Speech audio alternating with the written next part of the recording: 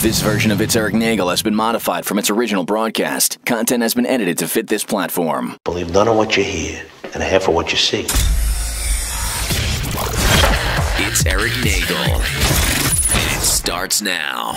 Ladies and gentlemen of the universe, the next voice you hear, it's Erik Nagel. Thank you, Scott Shannon. Hello, everybody. Welcome to the program. My name is Erik Nagel, and over there, for living his best life in the frozen tundras of Arizona, say hello to Jordan. Everybody. If you're doing us a kindness and listening to us on the It's Heart Radio. I should rebrand it that way. It's Heart Radio. iHeartRadio app.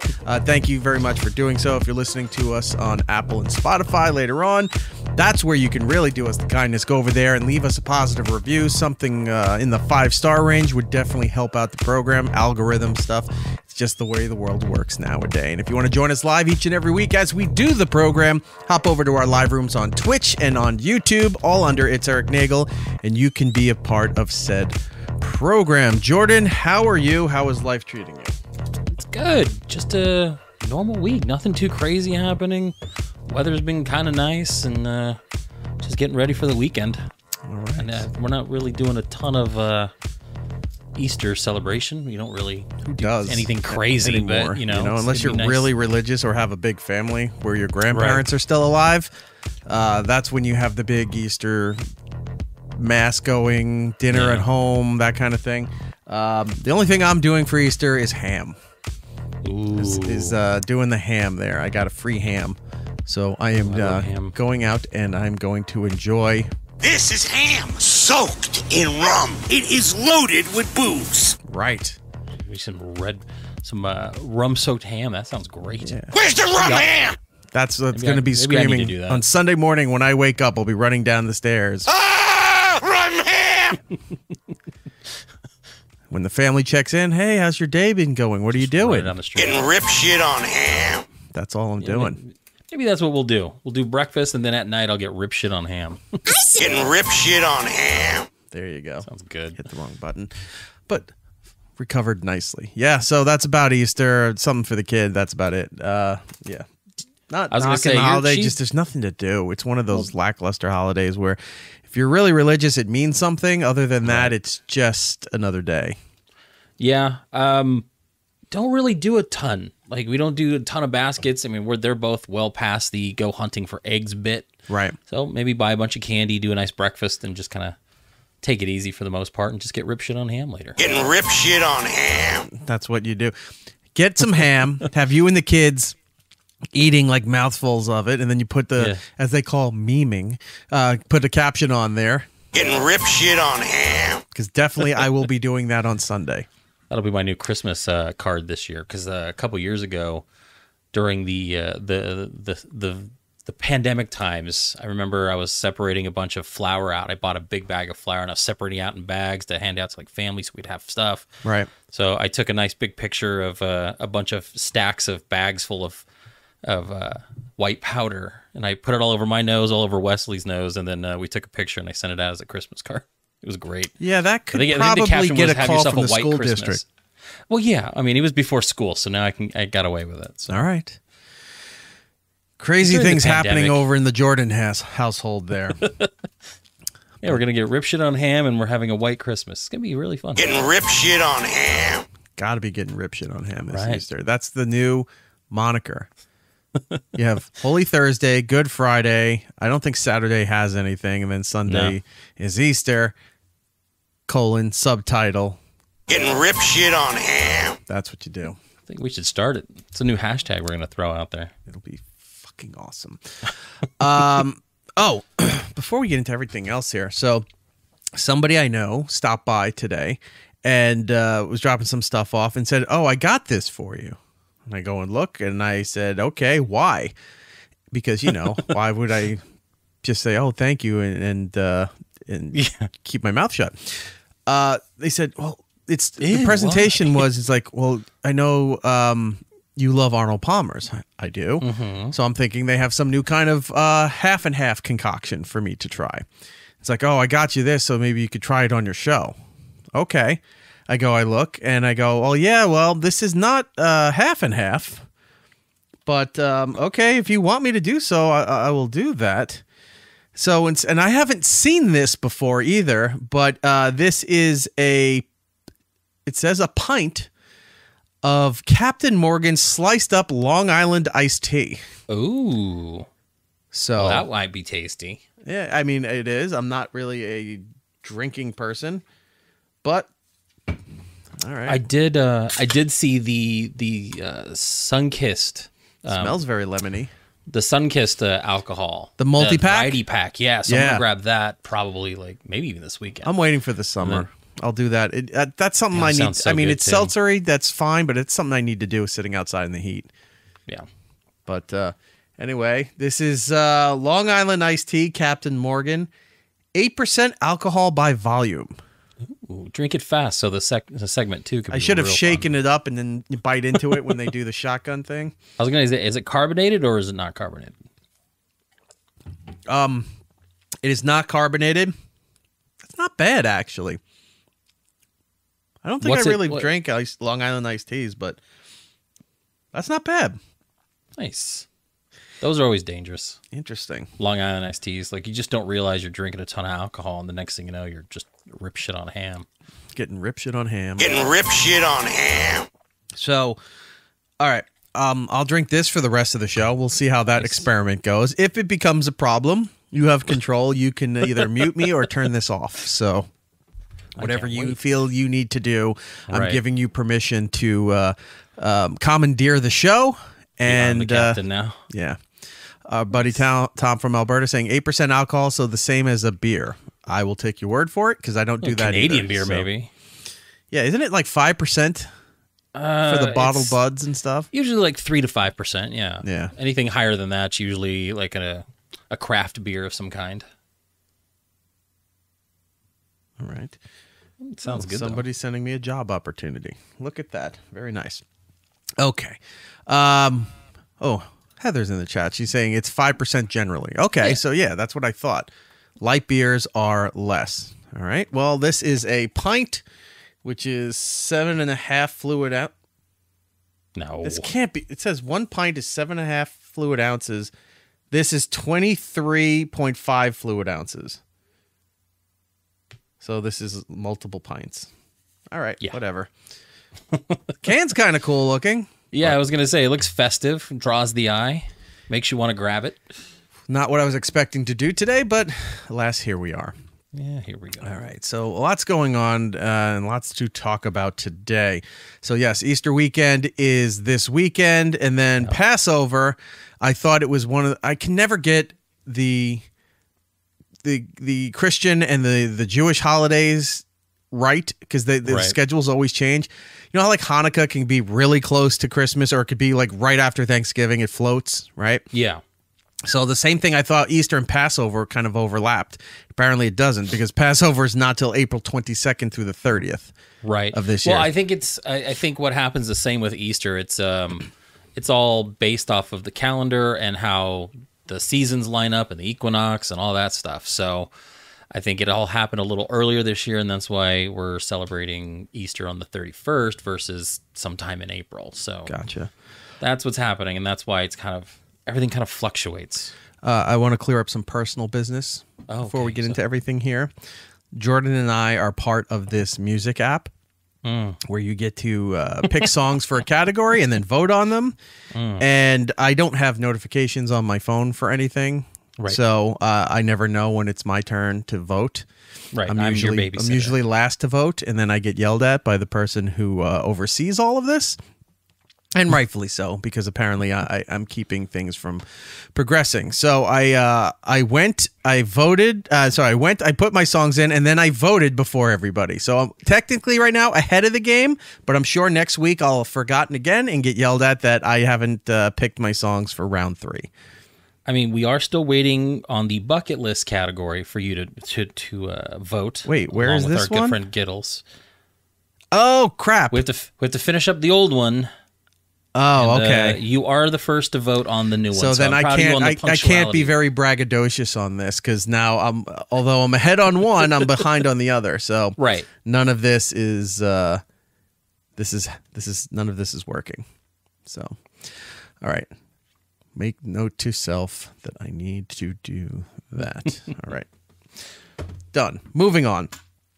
So Easter, Passover, we talked about that. Baseball starting. I could care less. The only thing I care less about is when they say it's opening day is the people who go around in February saying pitchers and catchers are reporting. It's like, I don't care. I could not care less about any of this stuff. And I grew up a baseball fan. I grew up a New York Mets fan, and I think I punched out 94 when the strike happened and they didn't have the World Series and all that stuff. I think that's where I lost interest, and then I was done. Haven't cared about it since. You wore a giant 10-gallon hat and you kept asking how the Nye Mets were playing. So. Now, I can care less about baseball. Because I was trying to blend in so I could get my immigration status. Yeah, it's been a big deal all over my social media, and I'm just like, oh, is that it? Really? Just like, let's get over it. So yeah, opening day for baseball. It's big Diamondbacks country that you're in. We are. Oh, yeah. No, I know. I already got invited to go to opening day. I unfortunately could not because I believe it's tonight. And we're doing the show, so the show takes precedence unless it's a concert I really want to go to. That's very kind of you to do so. Because it doesn't take precedence for me. If I got baseball tickets, I probably would have went and then not done the show. Baseball's fine to attend. I don't pay attention that much. Like, it's usually just, we hang out, socialize, drink a beer or two. But yeah, I'm not a huge. It's not. It's slow. It's boring. It's and then there's always some guy that's taking it too seriously because they're filling in all the pitches and stuff into the program that. I thought that generation died off already that did that still, but apparently there's still people. A hot dog's $14 and drinks are too expensive, and there's just nothing fun. Oh, they got a cheesesteak place in here, or they got some upscale kind of thing. Great.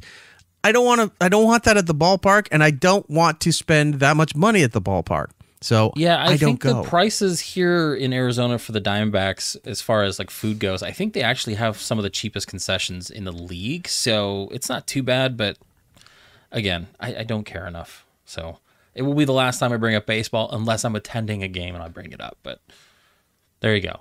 Opening day for you baseball fans. All right, well, have fun with that. So we have that. There was a couple other things before we start getting into the news stuff. Wait, Joe Lieberman died? Yeah. Oh, former senator and presidential candidate. Right. Joe Lieberman passed away. I was not aware of that at the age of 82. Yep. Apparently he had a fall, and then there was complications from the fall. I would also think he fell when he was 82, so there's a good chance that was probably going to kill him anyway. Yeah. Well, we thought that was going to happen with Jimmy Carter, and he fell last year.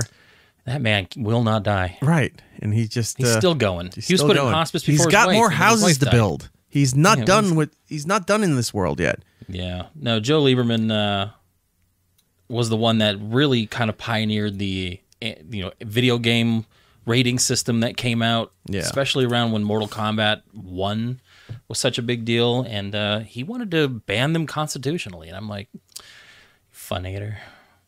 Yeah, as much as shit people like to throw out the Republicans for books, you go back a bit in history and look at the liberals like, well, they're the ones that complain about video games. They're the ones that got the parental warnings on albums, all that stuff there. I'm like, so you know what? They're just as bad. Both sides are just. Wasn't it Tipper Gore? Yeah, she led the committee for it. Yeah. Yeah. You're both equally bad. Just leave our shit alone. Worry about fixing bridges and closing and opening and reestablishing borders, all of that stuff. That's what you're paid to do there for. Stop worrying about the shit that I'm watching, I'm listening to, the video games that I'm playing. Yeah, let me be the parent of my children. Yes, or let me parent myself. Where's your kids? I don't know. Now, most people shouldn't parent themselves, but some can do it. Leave it alone. Leave it alone. Another thing I wanted to give some attention to. So, this is a 1-2 punch. Chad Dukes. So, Chad just did our pal Dave Landau's show. Oh, in Dallas. In Dallas, Normal World on the Blaze. Yeah, so he just did that show, and I'm trying to bring it up here so you can see it. There it is. As we do the show, it'll air in about 48 minutes. So when it starts going live, I'll see if maybe we switch over and take a little peek at what's going on there. But it will be available after that point on YouTube. If you go to Normal World on YouTube and find that stuff, you can see chat on there. I think I'm going back in May. I think they just called me about coming back on to do stuff. So I think I'm going in May, and I'll let you know when that's all scheduled. All right, so let's move on to some of the major stuff here. These are... We were trying to avoid this, but alas, we cannot.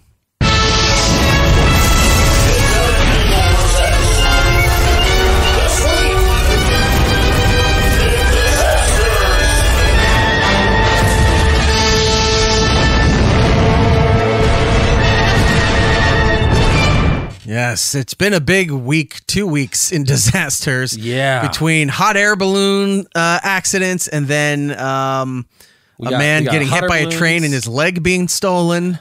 But we got to start off with the big story, which is, of course, the bridge in Baltimore falling. And I want to point this out. So the other night, I'm awake when it starts breaking about the bridge collapsed. Yeah. So I go online, I'm hopping, I hop onto, whatever news feeds are streaming to see, what was going on. And at that time, you didn't know how many people were missing off the bridge until like a few hours later, but I was already sleeping at that point. So it turns out it was only like 7 people, and they've rescued like 2. Workers. 1 or 2 of them have been rescued. Yeah. And the rest are, look, you fall into that cold, dark ocean. Unless you're near something to prop yourself up, you're not lasting long, because hypothermia is just going to get you before exhaustion does, right? And before you can swim to everything. I have to say, I am amazed it's only 7 people for the coordination that they had between the ship radioing into like the Coast Guard or whoever that they were in full Mayday. They had a fire going. They lost power. The boat's heading towards the bridge. How fast the police or state troopers or whoever scrambled to block off the edges of the bridge, because you watch that time-lapse video and you're still seeing trucks and stuff going over. Then finally the bridge is kind of cleared before it hits. So, thank God it wasn't like rush hour traffic in the morning. I thought of that too. I'm like sitting there going, because it was probably close to... What was it, close to midnight my time? So it was 2 or 3 in the morning your time, and that's when it was kind of breaking around that time. And I found it, and I was like, holy crap. And I kept thinking, what if this was in the afternoon? What if this was during a peak time where things were going? Because before it happened, you can see 1 or 2 cars maybe go by, and then there was no traffic, and then the bridge goes down. And I'm sitting there going, I wonder if there were a lot of cars on there and stuff like that. And apparently there was just a lot of workers. There was bridge workers on there. Yeah. But thankfully, this is bad, and I'm not short selling it at all, but this could have been way worse casualty-wise. It could have, 1. Number 2, looking at, and I'm not doing what everybody else does where they read shit online and then everybody becomes an expert of whatever tragic event happens and they try to marry themselves into it, but the bridge isn't that old. It's from like the late 70s. Late 70s, yeah. And the way they built the bridge at the time is not how they do it now, where that bridge, when everything's all in place, is structurally sound and amazing. The weight it distributes, the balance, the holds, the sways from the wind, what have you. But if you hit one particular spot, the whole thing falls apart. A lot of infrastructure now, the newer infrastructure, if you hit the leg of a bridge or something like that, part of it's going to go, but the rest of it isn't. Who knows how long it will stay structurally sound after that incident, but the whole thing's not going to come down like that. Yeah. So that was what I was reading into. It's like, well, we've made updates to infrastructure that was built the old way, and they've put new safety things in place where to prevent something like that. And apparently that wasn't the case for this. So I was just like, wow, that's going to turn Biden had the infrastructure bill, which I don't think has even gone into effect yet. But that's what that thing was supposed to take care of. A lot of highways and bridges and drawbridges and all that kind of stuff.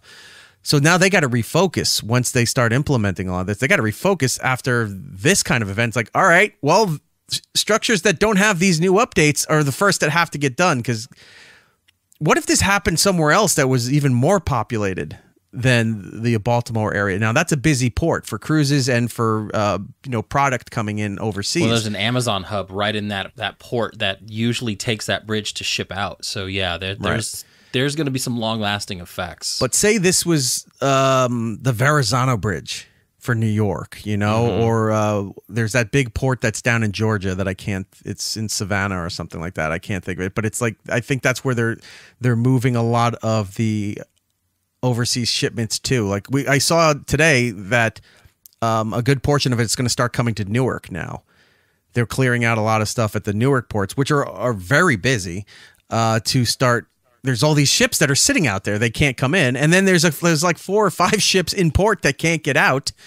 So they're dealing with all of that. If this happened with a bridge where there was more a bigger population or a bigger commerce, like up here in New York, New Jersey, or the areas out in California that brings in a lot of the stuff from the Pacific. And if you had to go through bridges to get to those ports and then this just closed everything. Yeah. It's pretty crippling.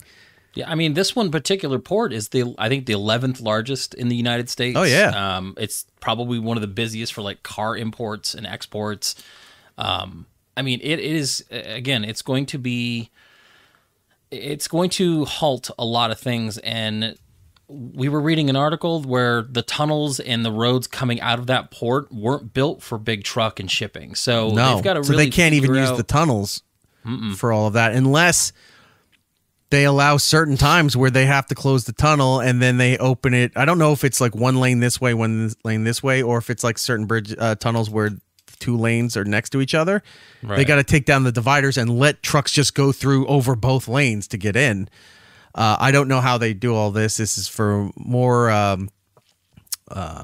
educated people than I. Learned men. More learned men. We have our top men working on this. Top men. Yeah, I mean, if you're looking at it, the bridge itself, had its just main 2 big pylons between the main structure of the bridge. Right. And you've got a ship that's like 7 747s long, carrying as much cargo as it did. Mm-hmm. I don't care where you hit it, that thing's going down. Right. And it was ridiculously crazy how quickly it all happened. Because there was footage of the ship coming in, it had a route, and then power goes out on the ship, which, of course, now the conspiracy nuts are saying, ooh, it was hacked. It wasn't hacked. Calm down. And, it got power back up. You could see all the stuff. Yeah, see, people are just going nuts over this Jacob in the thing. chat saying there's conspiracy people saying that it was a detonation. It wasn't a detonation. In fact, the record, the maintenance record, inspection record for that boat showed that it crashed into a different harbor, like not 2 so years long ago. Yeah. And this boat has had different issues. That why was, like Chris is saying here, it's like, why was this even cleared to sail? Like, that seems to be the more likely, like, this boat was malfunctioning and having issues all the time. Why was this cleared to go out more than a conspiracy thing? Because the boat's registered to Singapore, and then and people are saying, oh, well, this has China all over it. Oh, my God. No, I don't see that. It's like people just want to latch onto this thing. It's just like Kate Middleton's cancer. Really? How are you drawing that conclusion? Well, yeah, they're also saying it was a diversity hire, or it was because of open borders. And I'm just sitting there going, like, you guys diversity really hire. The boat's not registered to the United States. Well, and the thing is, apparently, there's laws coming out of that port saying that the captain of that ship and whoever's running that ship, just to get it out of the port, has to be certified by the city of Baltimore and the state of Maryland. Plus, they also have to have local. The captain. They have to have like local tugboats and stuff to guide them in and out, which is most ports have that. Like I see when the cruise ships leave New York City or Bayonne, and they're going through the river to go to the Atlantic Ocean. Even though those boats are self-reliant, when you're in port like that, they have Coast Guard checks. They have the fire boats. Like the only time I ever usually see those is during like like a parade. aquatic parades or 4th of July where they're shooting the water out and all that stuff. Yeah, I've seen but those they're too. always in the area, Coast Guard's in the area, and then you have the tugboats that are essentially steering these big ships into the ports. Apparently that wasn't a thing too. They didn't have the local boats guiding this thing when this happened. It just seems like a lot of shit was I don't want to say overlooked, but negligence. I think it is more than terrorism. Yeah, and well, the mayor of Baltimore came in and basically said, someone asked him, like, what happened with the ship? He came What's right from going on? football practice, by the way. That was weird. 'Cause I was I like, who is this kid his- they're talking to? And it's this Axel is the Foley. mayor, and he's wearing like his high school Letterman jacket. It was so weird. Did. Looked like one of those, like, like the Axel Foley Detroit Lions jacket. Yeah. Which Degrassi kid is this? But someone asked him, like, what's the plans to rebuild the bridge? What's going on? This. He goes, look, right now the focus is, recovery of people. Calm down. Like, and he handled it fine. Right. People immediately going to the next thing. You got to sit there and let time play out, figure out what happened, and stop jumping to conclusions. Let it breathe a little bit, and then we figure it out. I mean, they're still doing cleanup. They're still trying to do rescue.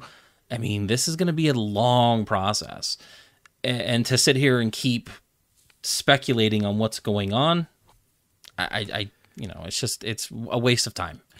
Chris in the chat is saying apparently the freezers on board were popping a lot of the main breakers, and they were working on the problem, but the ship should have never have been cleared to sail by somebody who cleared it. Yeah, I think that's, I'm not going to know. And then, I know what the news tells me, and then you get people like, oh, the news is lying to you all the time, and whatever. At some point, you just got to like, that sounds plausible to me, and I'll just go with that, and I need to move on with my life. I don't need to sit here and dig deep on this particular topic. I just kind of want to know the gist of everything that's happening and where they're going with it. I always love how the internet breeds a million bridge experts, a million boat experts, a million shipping experts. I'm like, wow, there's a lot of experts out there. Yeah. Sitting in their, basements. Yeah, see, Tom's backing it up and said, usually there's supposed to be a local pilot on board driving the ships in the harbor. All right, so maybe that's what I was hearing too, but I heard there was supposed to be like local boats, like the tugboats that just guide them in and out of a harbor that has bridges and structures and things like that. They didn't have that either. Yeah, terrible incident. I will say this. I like disaster movies. It was kind of cool to look at from the helicopters thing. Is such a terrible event, but seeing the wreckage, seeing part of the highway on the front of the boat just still intact, like laying on the boat. I was surprised a lot of the bridge had curled. Yeah. Right? Like I get falling down and snapping in half, but for it to curl like that, it looked almost like, remember back in the day as you're walking out of the supermarkets, they used to have the machines for recycling cans. Mm-hmm. And you used to put them in there and they would go through and you hear the crunch and you see what they would compact to. That's kind of what it looked like. Like it bent so easy, like aluminum. On itself. Yeah. Yeah, it was weird. So seeing how a lot of it curled, how it crushed, and I go, that doesn't seem like it should have bent that way.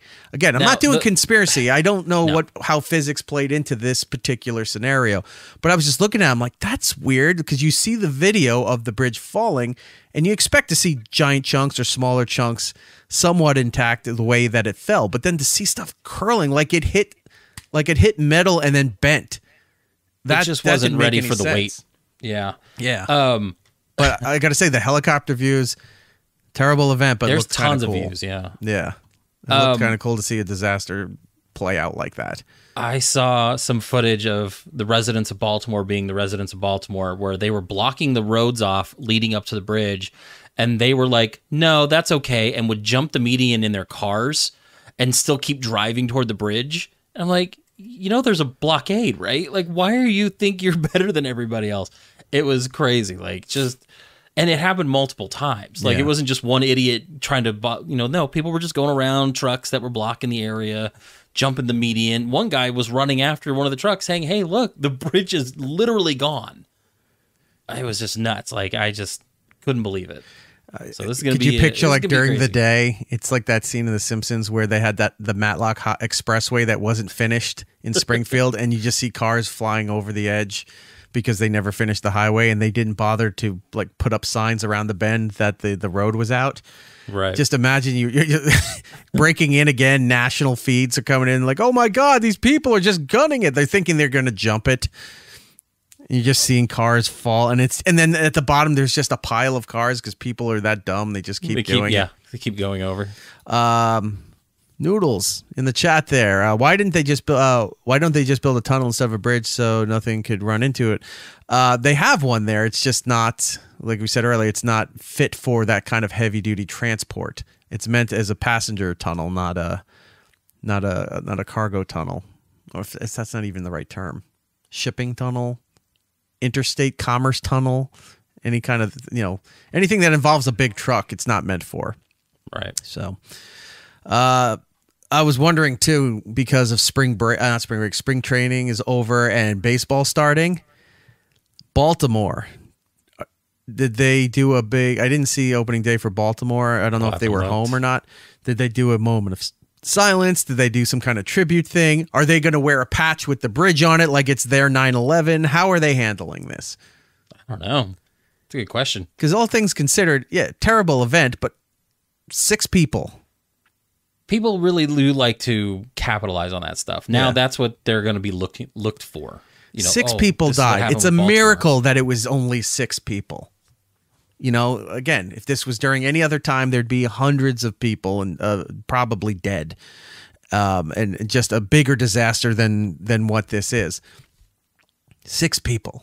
It's kind of a miracle for this thing. So how are they going to play all this out? I want to go see.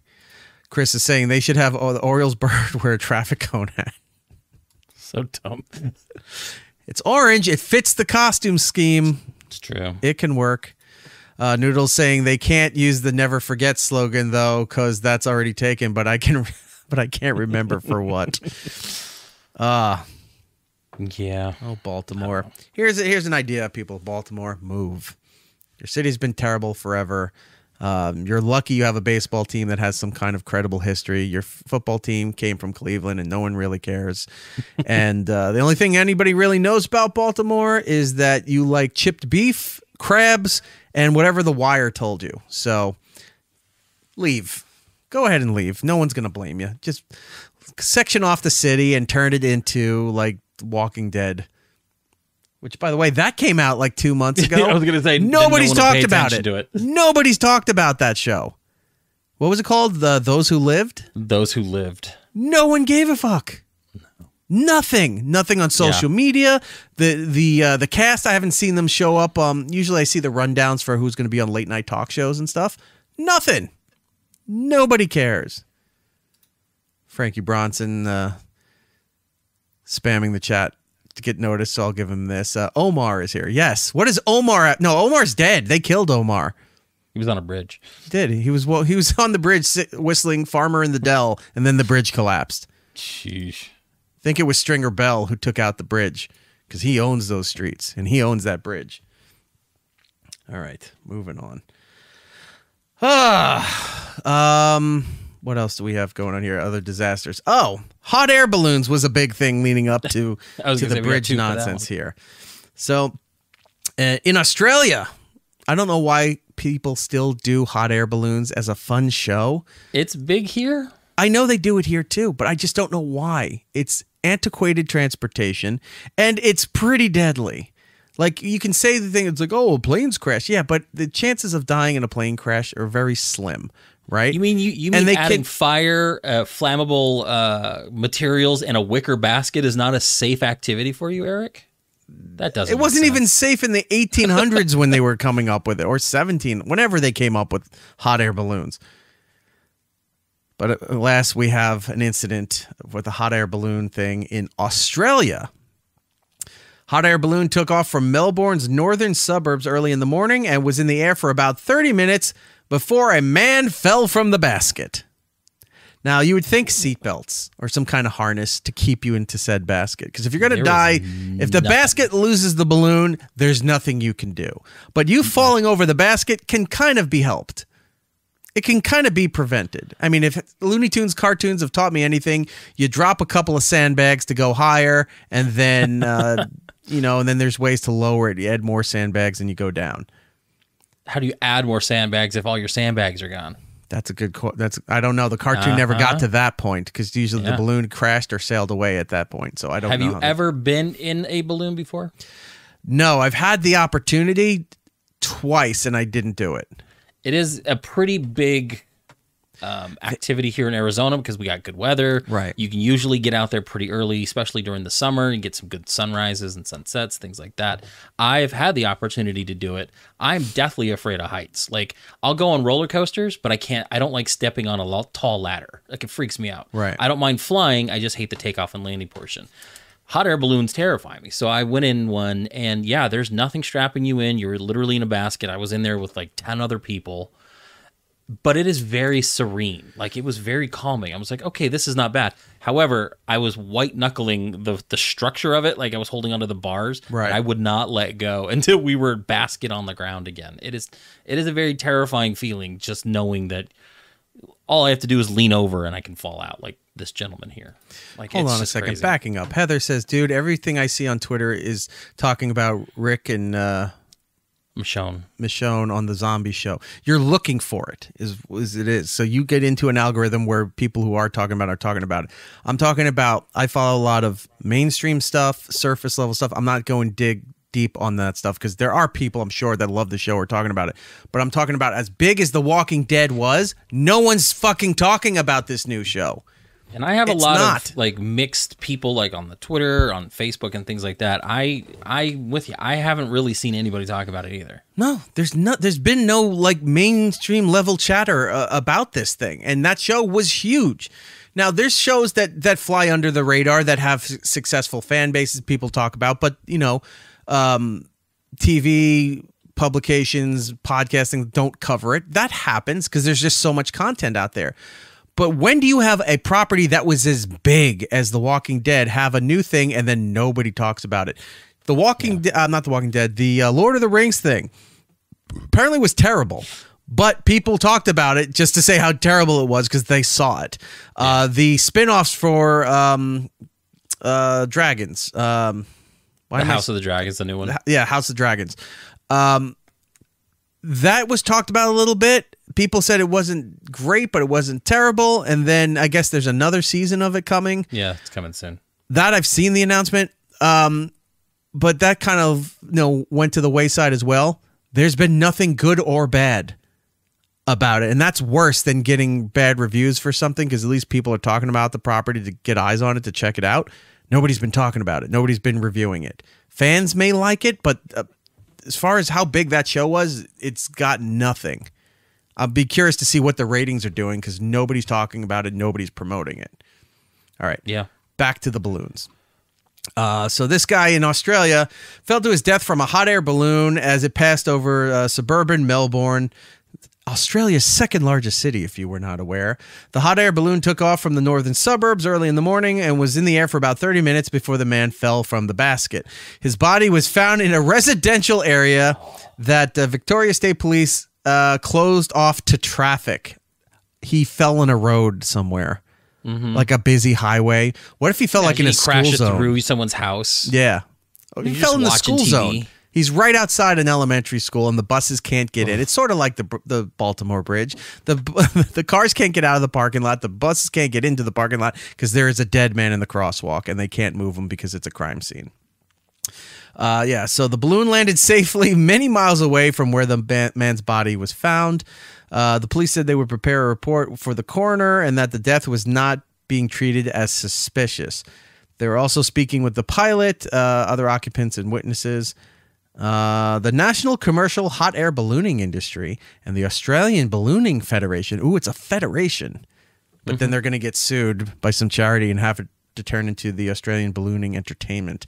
Expressed condolences for the man's family and friends. Hot air balloon baskets are designed with safety in mind, specifically to prevent passengers from falling out accidentally or any accidental exit. Didn't happen here. Passengers and the pilot are understandably traumatized by this tragedy, and the operator is arranging psychological support and counseling for all who was affected. There's got to be some kind of harness to strap you in or some kind of hook. You know, like they have a building here, and I know they do it in Vegas too. They have a building here where they strap you in. You're in a suit. You have a lock and a harness on you, and you can walk out the side of a building with no structure, no railings, or whatever. So you're walking essentially an unfinished part of the building with no railing, no anything, and you could just lean out over these stairs and look over Manhattan. And I know Vegas has that thing too, where you can walk out whatever attraction it is that they have. Same thing, where you're strapped in and you can literally just lean over the edge and look over the city of Las Vegas. They have that. Hot air balloons don't have that. You should have some sort of seatbelt, harness, child protection seat, whatever. And they don't. But then again, you're stupid enough to go into a balloon, you get what you get. So dumb. There's another hot air balloon that happened here in these United States in Minnesota a couple weeks ago. 3 passengers were in a balloon that I think hit a power line. This happens a lot. There are many clips online all around the world where you see balloons losing control, losing altitude, and wind up hitting power grid structures and causing all kinds of awesome sparks, colors in the sky, and a really chilling, deathly sounding sound effect from hitting that. Let me see if I can show you this here. This is, I guess, like it's a highway cam. This is footage of the balloon going in and hitting this these power lines right here on the side of the highway in Minnesota. See it? Wow. Everyone's dead. And the balloon still goes up. Well, it's got all that air and stuff like that. The basket separated. The basket fell, but the balloon just went. It went flying like the bag in American Beauty. Huh. But look at that. Wes Bentley's just sitting there staring at this balloon go by. Here's something else I'm finding interesting. Why was the fire so big from where they were putting this out? It's probably just dry land. You think that it is? It's just a brush fire. That's what they're putting out. Yeah. See, so basket falls down there. The power. Yeah, the power. You saw the white lights right there where it hit. It drops down, and then I'll cut back here again. Look at that. Look at that. Look at that fire range right here. What's on there that's exploding like that? It's just dry grass. Hot air balloons are what? Propane? Is propane tanks that are fueling it to get the hot air in the balloon? I don't think it's the propane or anything like that. I think it's just too dry, and then when that hit that spark, all those sparks hit it. I mean, that happens here in Arizona. That's why it's such a big deal during fire season, which is still a weird thing to say. We have fire season. Because you're too little dry, hush, hush, I know why. But yes, we're very dry. Hot air balloon hit a power line along a highway in Rochester, Minnesota, sparked a brush fire. There we go. Helps to read the article first. Nearby, Rochester police said they responded to reports about a hot air balloon accident on Highway 63 between. Who cares about the local stuff? While the balloon was trying to land in the field, a gust of wind pushed it into a nearby power line, causing the basket to disconnect from the balloon, fall 20 to 30 feet to the ground. Now that's not that bad a fall. 30 feet still sucks to fall. You may break an arm or like an ankle or something, but you're going to survive. You're talking jumping off the roof of like a 3-story building. That still sucks. Yeah, you'll survive. Sucks. But you'll survive it. But when the power line comes into play, you're done. Sparks flew from the power line, prompting a small brush fire next to where the basket landed, according to the police. 3 passengers were in the balloon at the time, 2 of whom report. Oh my God, people lived. I thought they all died. 3 passengers were in the balloon at the time, 2 of whom very minor injuries reported.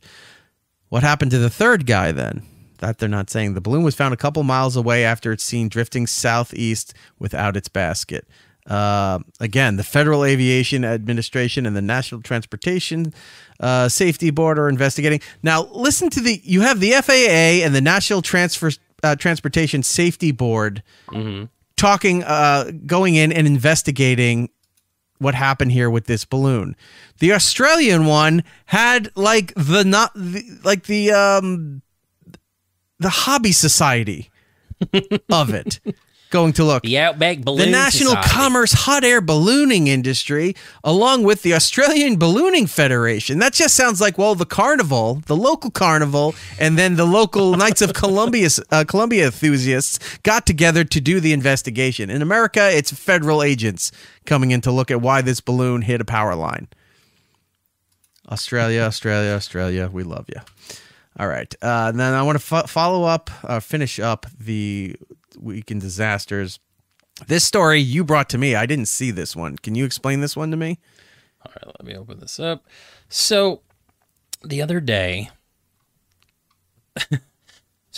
employees of an Amtrak station in California were laying down concrete this last Friday when they saw something kind of crazy.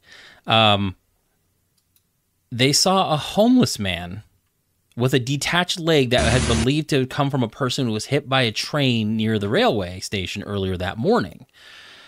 This man was waving the detached leg around before hitting it against the wall and apparently taking bites out of it.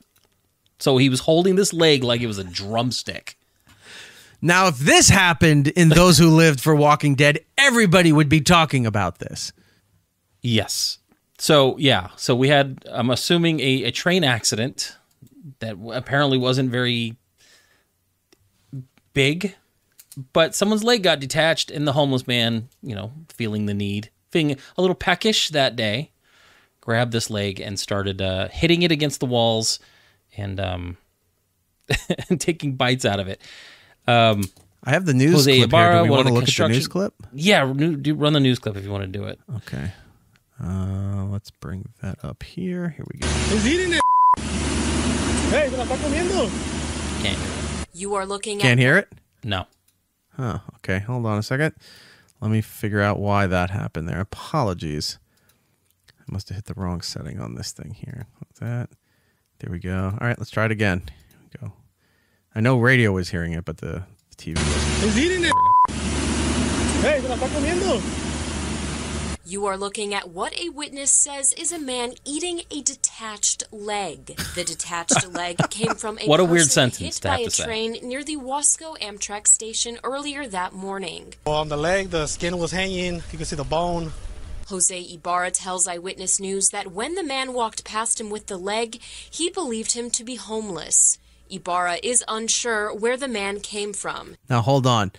There's a bigger story here at play, but what if it turns out that the homeless guy sues the construction guy for assuming he was homeless for some slander and Is libel. misappropriation, Libel case. yeah, and all of that stuff, and it's and Yellow journalism. you're just labeling people, and you're being insensitive to this man's Right. plight. My pronouns are not homeless. Yeah. The bigger story here is whose leg is it? Well, let's see. He says Kern County they Sheriff's say. deputies stopped the man after people from the Amtrak station called the police. More videos sent into Eyewitness I like how News he's shows walking the and he's man swinging it waving around the like a leg cane, around. like Case Don the Yusuf Magic says Wand. The man is 27-year-old Rosendo Tellez. Tellez was arrested for taking evidence from the scene and had multiple outstanding warrants. Now, wait a minute. Couldn't it have been applied that it's like finders, keepers, losers, weepers? I found it. Possession is 9/10 of the law. It's just trash. I took it. It's a crime scene. It wasn't a crime scene when I found it. It was a leg laying here on the sidewalk. It's open to anybody. It's so basically, the police force got him for outstanding warrants. Investigation is ongoing. The force hasn't confirmed who the leg belongs to or who was hurt in the train crash, but it's Right. reported that one person was killed. So if that person that was killed has both legs, I think that rules out that guy as the guy missing the leg. Correct. So you can't. Which means you can't where's the one-legged man? You can't charge him for stealing a leg from an alleged crime scene when it had nothing to do with the crime scene. Right. So and then now it's like, no. Whose leg It's is like, it? well, now that we have a bigger problem, we got to find out whose leg that is. Again, finders, keepers, 9/10 of the law of possession. I found it on a public setting. It's mine. Until we go through the court process, I'm not giving you the leg. So right now, and this is speaking to our audience, we have two mysteries we have to solve here. We have to solve whose leg this is, right, and who took the radio tower in Alabama. That has still not been solved. So these are two big major stories we got to figure out. Did you see, did we ever do a follow-up that iHeart offered to buy a new radio tower for that? Did they? Yeah, they offered to help support the funding to buy a new tower for that radio station. Because I guess other stations were trying to lend them signal space, and the FCC wasn't allowing it. Right. So I guess iHeart, along with a couple other organizations, got together and were buying a new tower for this radio station that had theirs stolen. We do need to do a follow-up. Please write that down if you could. I've been looking into it. I check it every now and then. And we still haven't got an answer who took it? Nobody knows where it's at. If you had the tower and needed to dump it, there's a river in Baltimore right now. You could just throw it in. No one's going to question. They're just all going to think it's part of a bridge that fell apart. Yeah. Ooh. Well, yeah, so someone's missing a leg and this man was eating it. Such a weird story. Like, I just couldn't believe. We have a train accident, which is, something we always try to, talk about. Right. But we have a man eating a leg and nobody knows whose leg it is. Nobody. What the hell? I like the fact that if he was walking around and twirling it like a cane, like a pimp cane. He's putting on the Ritz. He's putting on the Ritz. Have you seen? But he's homeless, so it's put on the Ritz. Have you seen that leg to do up and down Park Avenue? That'd be great. We got to get into Leon Redbone. I got to talk about that. What a night. Yeah. All right. So that's it for this week in disasters here. You know what? Let's just play the intro again, and then we'll move on.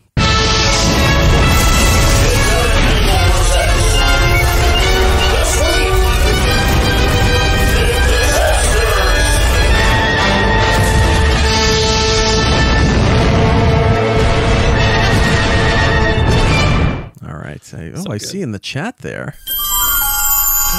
IROC with the $2 donation for the Iraq Army. I do not have any official form of military body, both for me to enlist or for me to govern, but that was $2 that will go to Jordan. So thank you for doing that.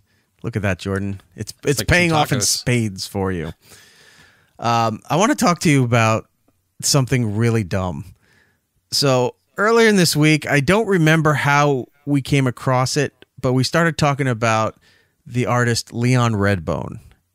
If you're not familiar with him, let me pull up some of his work for you, because we're going to go pretty nonsensical with all of this. I believe we were talking about, you sent me that's how it came up. So you sent me the clip of Mr. Belvedere and Wesley's friend. Wesley's friend with AIDS, yeah. And then we started talking about the theme song, and then we remembered it was Leon Redbone, and then that turned into an hour of us doom like literally an hour of that. Okay, now I gotta. So that was the impetus. I didn't bring that clip in. I'll get it real quick. So yes, that's how that started, because we were talking about Wesley's friend. Yeah, it's just so weird such how an odd clip. I mean, AIDS. Not that AIDS isn't a big deal, but it's not as big as a deal as it was in the 80s, 70s, 80s when it came out, because it was considered a death sentence. Like, there was nothing anybody could do to help you. Now they have, you see all over cable news, you have all those different preps, medications and regimens that you can take to help. It's a lot more manageable. Suppress if you are HIV positive, to help suppress it. And then there's other things you can take and do to help reduce your chances of contracting it. So come a long way as far as where that thing was so polarizing that everybody was just like, oh my God, you got AIDS, that means you're dead. And then like your family and friends and everybody else just stopped talking to you like you're a leper, and would abandon you. There was an episode of Mr. Belvedere where one of Wesley's friends comes over, and this is just the way the episode was going to introduce the fact that the kid had AIDS, or they were going to talk about AIDS being a big deal as the subject of this episode. Yeah. How they did it, it's the execution of it is for me, it's fantastic, because if we were coming up with our way to introduce it, this would probably be the way we did it. For sure. Like the way we would write it. Come up with the concept, the introduction, if you will. not thinking that anybody would take it seriously because we're obviously joking on the presentation of very difficult material to discuss at the time. They did it. They did it in probably the most hilarious and inappropriate way to introduce the subject. One, it's so flippant. Like AIDS in the 80s was a huge deal, like we said. Oh, it was huge. Two, a child. Wasn't Ryan White like the huge story in the 80s where that kid contracted from blood transfusion? A blood transfusion. Yeah. Like, oh, it's just not gays that are getting it now. Anybody can get it, and that's what really made it. So the way they're like, this kid has it now. All right, so I'm going to show you this. Let's check this out. All right. Hi, Mr. Belvedere. Hello, Danny. Is Wesley here? Yes, come on in. Everyone, you remember Wesley's friend, Danny? Oh, hi, Danny. Hi, Mrs. Ons, Mr. Ons. Hiya, champ. How's it going? Well, I got AIDS, but other than that, I'm doing pretty good. Hey, other than AIDS. All right, I want to show you something. The girl who plays the daughter is, I guess this is like the seventh take they've done, or a couple takes. Probably, yeah. Because she's trying not to laugh. She's laughing in the back, and she quickly, when she realizes the camera shot's on her, she tries to cover it up. Friend, Danny. But she's in the background here. All right, see her here, right? She's just like, she's got her hand over her mouth, but watch. Hi, Danny. Look, she's smiling. She knows what's happening, and then she quickly goes like that because she's trying not to laugh because she knows the line that's coming, which is also hilarious that she's laughing at the AIDS joke, and they're like, this is supposed to be serious. This is a very special Mr. Belvedere that you have to worry about. But see, this is just how things are full circle. Talking about, you know, baseball's opening day, we have baseball legend Bob Uecker in Mr. Belvedere. All right, that's a bit of a stretch, but okay, I get what you're doing with it. See, there you go. It's all baseball related. All right, I got AIDS. But other than that, I'm great. Other than that, I'm peachy keen, Jelly Bean. Everything's great. Let's hang out. Where's Wesley at? All right. So yeah, so we were laughing about the AIDS episode of Mr. Belvedere, and then we go into the theme song because the theme song is one of the best theme songs ever written for a television show. Even though it has nothing, catchy. It really has nothing to do with the television show, right? But it's great because it's well made, and then wound up leading us to a deep dive on Leon Redbone, who's the guy who sings the theme song for Mr. Belvedere. Yeah, but he was just this very unique musician who played and sang for a time that was like 100 years prior. Like that music that he does, that he was well acclaimed. Like he was on the Tonight Show all the time with Johnny Carson. In the 80s, he had all kinds of ad endorsements he was doing for major corporations. We'll get to those in a second. Budweiser, Kodak, All. I don't think All's around anymore, but it was a laundry detergent. A bunch of car companies, a whole bunch of stuff. But he has this unique way of singing, the unique way of speaking, and I'll tell you what it reminds me of. It reminds me of the Butters song that we always quote from South Park. I got something in my pocket for you. Got something in my pocket and I don't know what it is. I do it all the time. Let me see if I have that. Have something in my pocket for you. I thought I did. Taco flavored kisses, Trapper Keeper. Yeah, something in your pocket is I don't. All right, I'll have to make a note. He didn't want to perform anymore. I thought I had that in there. But when you hear that, it's an earworm because you'll walk around later and then all of a sudden you're still singing it and in that cadence. Yeah, because we were doing this late Tuesday night and I'm still doing it and it's Thursday and I'm still going to do it because I kept going, tricks on the China. And it sticks in your head. And then right when we were doing show prep tonight, I thought I'd gotten it out. And then you were like, I was like, damn, right back into it. And right back into it again. Stay and lift, or that's all. Right. Like, just so crazy. It reminds me of like old 20s style, jazzy, Real quick. Like something like that. Ira, he's talking about Jim Norton. Right. Didn't Jimmy say he was on the HIV drug when he was on Joe Rogan? I didn't see his last appearance. I meant to. I have it. There's like so many different Joe Rogan episodes I meant to go watch, but they're all like 3 hours each. So sometimes I don't have time to do it. I have no idea if he did or not, but I will go listen to it and see if that was the case. Was not aware. All right. Anyway, Leon Redbone, Mr. Belvedere theme, one of the best ever made. Here it is. Can't hear it. Really? You can't hear it? I'll just sing it. Tricks on the China. No. Never happened before. It's set to... I don't know why it blocked out on that. Hold on. When you drop kick your jacket. As you fell through the door, no one glared. No one glared. Sometimes things get kind of rough. You remember that, though. Like... No one spared. Oh, I'm going to sing along with it now. This yeah, is we what you do. Okay, let's try this again here. See if this works. You hear it? I always remember the piano, yes. Never met him before. Who cares?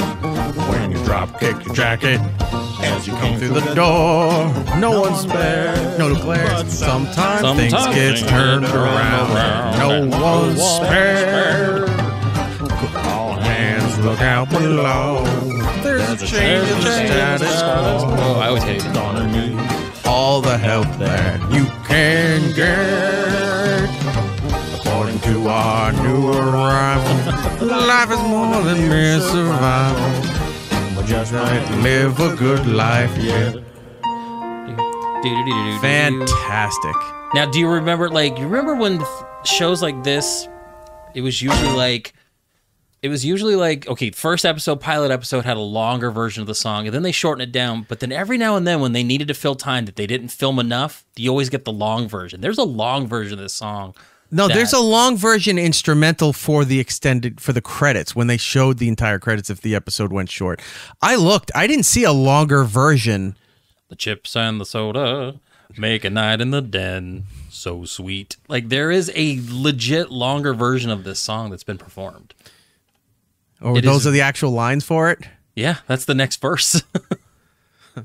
When you long haul a tractor and then the bridge falls in the drink. Because this is what we were doing the other night. Like, those are legit lyrics, but then we were starting to make up lyrics using Leon Redbone's vocals. We were just doing it as other songs. Yeah, we're going to get into it. Now I want to know if there's an extended... We'll try to... I'm looking. Hold on here. There's an extended Mr. Belvedere. Oh, you know what? Hold on. No, this one episode has the different video packages for each season, but the music's the same. Oh, wait. Original pilot intro. See, every show always had the original song. Like Scrubs had an original longer version of their Superman song. Yeah, because the guy made it a full song before they cut it down for the show. That's the difference. But see, sometimes they have that full song at the beginning when they start like a pilot or even like first couple, like a season maybe. I found this.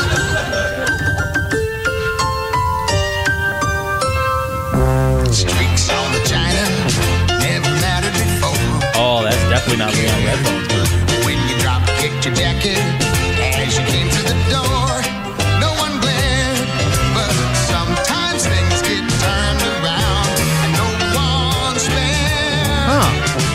All hands look out below. There's a change in the status. I don't hate this. No. Very gruff.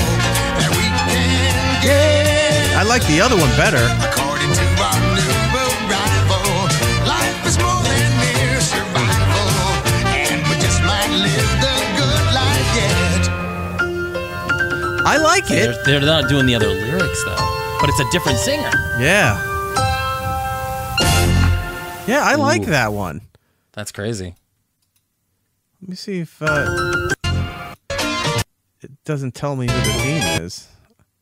I like that kind of big Mardi Gras style band music with it. I'm looking through here. Music arranged by theme. Mr. Belvedere. Words, but wow. Do you know who wrote and created the Mr. Belvedere theme song? No. Judy Hart Angelo and Gary Portnoy. You know who they are? Huh. They wrote the Cheers theme song. They did Frasier. They did a whole bunch of other, like, they're very well known. Okay. If it wasn't Alan Thicke doing the other theme songs of the Right. 80s, it was these two. See, I remember way too many like 80s themes. Like we were just talking that Perfect Strangers is 37 years old, and I could do that entire theme song. I haven't seen that show in probably more than a decade. Standing tall on the wings of our dreams, rise and fall. I can't find the extended Mr. Belvedere thing. I'll see if I can find it. I'm looking here. Anyway, Leon, the deep well of stuff. While I'm looking, bring up the Budweiser commercial, because I had no idea he did this. Okay, yeah, I'll bring that up. Because that is a now I'm obsessed with finding the other so now I know that there is more an alternate version, the original pilot version, which I do enjoy. I like Leon's version better, but I do enjoy that one. And now I want to hear the extended version of it too. I'll find it. It's like, I don't know if you had this experience in the 90s when Friends hit, right? One morning I have the radio on and they just decided to play the full length version of the Friends theme. Throws you off. And you're hearing it's like, you hear the guitar. I'm like, that sounds a little weird. And then they do the theme, and then there's all the extra parts of the song. And then they reveal that, just dropped from the Rembrandts. It's the full version of the Friends theme. I'll be there for you. And you're like, it's a whole fucking song. I don't think you get that experience now finding that out, because TV themes are not really a thing anymore. Well, my theory is that those are usually episodes that maybe they didn't film a full, because there are Simpsons episodes that have longer versions of stuff, and it's because they ran out, they didn't film enough. Like they had a shorter episode, so you throw in an extra 30 seconds at the beginning on a theme song, and now 30 seconds left. You're a dork, Aaron. That's funny, but you're just dumb.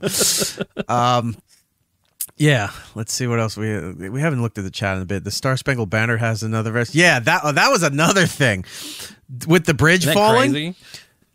Everyone's talking about, the disaster, the structure, what's the potential cleanup, who else is missing, those kind of things. The Washington Post put out yesterday morning, for all the news feeds to hit. It's like, what you don't know about Francis Scott Key, and how the national anthem is based in racism and the other words from his poem and all that stuff. I go, really? This is what you're going to try to glom in right now? When this is a day old that this bridge just collapsed. It's considered a massive tragedy, even though very little loss of life. And then you're like, well, do you know it's named after a race? It's like, go fuck yourself. This is not the time to be pulling this shit in there. Newsflash, the majority of things in this country are named after people that are probably despicable, racist, terrible, whatever. It's just how history is. Stop. I'm not defending the guy. I haven't even read the entire poem. But I even think the Star Spangled Banner is shit. It should be America the Beautiful. I think that's a better song than the Star Spangled Banner. But whatever. All right. Back to more fun stuff here, Mr. Leon Redbone. We wanted to do which one? I'm sorry. Do the Budweiser one, because that is a wild video. All right, so this is shot like a music video, and it's almost like a fever dream. Where is the Budweiser one? Oh, there it is. Hold on a second. Okay, I got it. Yeah, because I pulled these. I wasn't trusting online, so I pulled them so that we had them. So it's got to go through something different here. All right, so this is from 1982. He had I think like a 2-year campaign deal with Budweiser where he was doing Budweiser commercials. This essentially was, it was shot. It was shot almost like a mini film production. Like there's a budget for this. There's different camera angles. There's different things where he's like floating on a surfboard. Like there's a lot of production work. There's some weird stuff going on with this thing. Yeah. All right. So let's take a look at here. Leon Redbone's "This Bud's for You." This bud's for you for being on the job and working hard all day. What kind of production is Nagel? You can't hear it? No. Why does this keep turning off? Look, you do one interview in the Great Britain, and all of a sudden you just don't care about us. I wish I had a producer. The American people. All right. I'll try it again here. This goes for you for being on the job and working hard all day. Fantastic. So here's to you. He looks almost like Peter Sellers. There's no one Look, he's floating on a surfboard with a beer. There's no reason for that. There's a midget playing tug of war with muscle guys. There's a giant Budweiser in the middle of the moon. Yeah, I want to pull this back a little bit. Look at this right here. All right, so see how he swoops down? There's like 1960s style bikini babes here, like an Annette Funicello lookalike. Yeah. Right? Muscle-bound, blonde, tan guys. There's a midget playing tug of war, and he's hanging on the rope because he can't touch the ground, and they're just they're pulling him all over the place. Look, he swoops down, in and out. And then he's out. And then the muscle guy just grabs the bikini girl by the ass and palms her butt and pulls her out of there like they're running away, like it's starting to rain, like he's trying to get her to shelter. All you do, this loves you. Just floating in. Like, what is this? Yeah, it doesn't make any sense. It doesn't. Here's the space scene again, but just look at him. It's bad green screen, but look, he's like floating through space, like he's tripping out. I also love that it's the pull tops, can, the way the can's shaped. There's blood for you because your parents aren't home and that's all they had in the fridge. This blood's for you. Yeah, it's just it's such a weird it's just such a weird commercial to sell beer. I love it. We've great. talked about this in the past. I think a lot of these commercials should go back to a lot of the styles of the 70s and 80s because they were like mini episodes of something. Like there was continuity. The Miller Lite commercials with John Madden and Rodney Dangerfield, where it was those were good. They were at a sports bar, or they were playing softball, or they were doing something, and it was all different characters from television shows and professional athletes, all involved doing corny one-liners, as insults against each other, and then it would break down. We liked Miller Lite because it tastes great. Oh, and it's less filling, and then it would start the whole thing.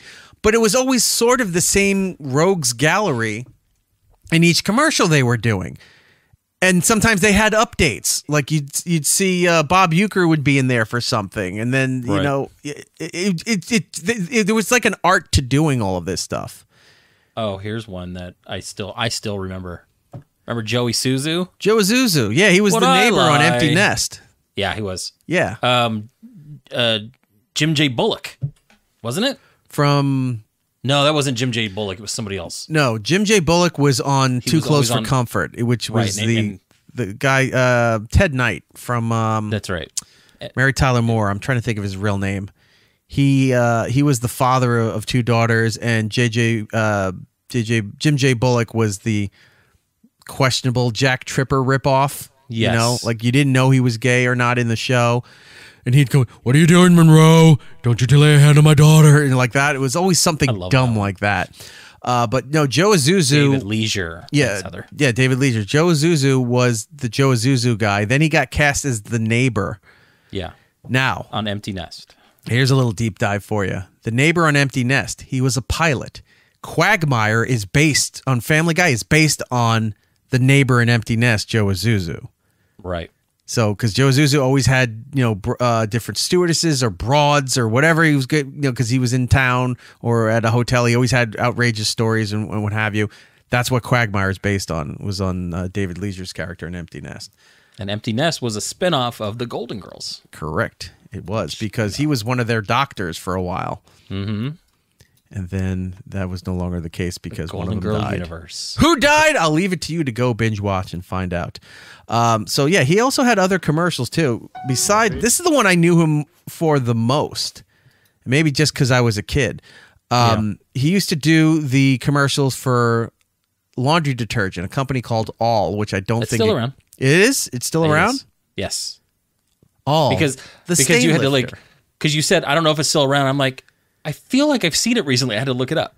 Yeah, it's still around. Anytime I'm in the store, if I remember about laundry detergent, it's usually I just see like half the aisles all Tide. Or Tide's big. That what the hell is it? Arm & Hammer's getting a lot of those run. Floral bottles that they use to pour into your dryer sheets. Right. In place of your dryer sheets, it's the liquid that you put in fabric softener. Downy. Snuggle, Downy. Yeah. I think it's the same company, actually. The Quicker Picker. No, that's Bounty. All right, so this is Leon Redbone doing all laundry detergent. My favorite jeans, I wear them so I remember this one. hard to keep clean. Every time stains on my favorite jeans fall. Mama left them out with lifter, that's all. That's all. The stain lifter, that's all. Boo, boo, boo, boo, boo. Leon Redbone is like a hybrid of Dean Martin doing oh crap, why am I Bing Crosby. Yeah. Like he's somewhere in between those two. You know, having him we were also trying to figure out modern songs that he could do because I love his voice. That he could redo. I love how he performs. Let me show you this. Let me get to this is one of the times he was performing on The Tonight Show with Johnny Carson. I like this one. He's in a tuxedo wearing a Mexican sombrero. Yeah.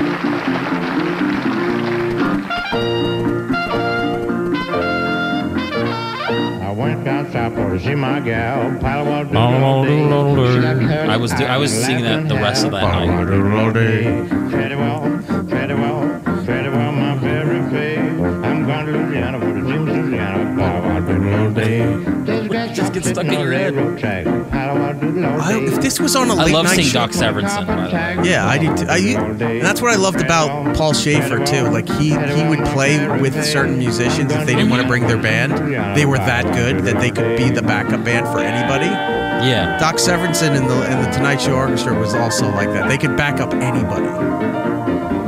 The Roots do it now. The Roots are fantastic on Jimmy Fallon. They play with everybody, and it's like, who doesn't want to see the Roots play with Dave Grohl? I love, when we were watching this the other night, the thing that stands out to me is like, oh, Doc Severinsen. Oh, look, it's Leon Redbone wearing a sombrero. I like the Bond villain with the eye patch playing a tuba in the back. Like, what the hell's going with that? If they brought a guest like this on late night, I'd be. I mean, you obviously watch it on YouTube, but I'd watch this clip. Well, when I saw my movie the other night, I that's what I told you. I was like, they need to make like an old 70s style, like variety show like this again. Like do a Tonight Show, but set it in the 70s. You got your newer actors coming out, dress the part. Everyone's wearing polyester. The sets are like orange and brown. Like, just do something fun. Right. Even though it's now. Heather in the chat, the Roots have always been top tier. Agreed. Oh, for sure. Their music stuff, their solo band music stuff is fantastic, but they've also just blown through the stratosphere once they got onto Late Night with Jimmy Fallon and now The Tonight Show. Everybody wants to play with them. There was a Oscar performance, Eminem. He was nominated for Lose Yourself when 8 Mile came out, and I think he won. For that song. The Oscar for Lose Yourself? Yeah, he did. So when he went to perform it at the Oscars, he had the Roots playing the background for him when he went out there to perform.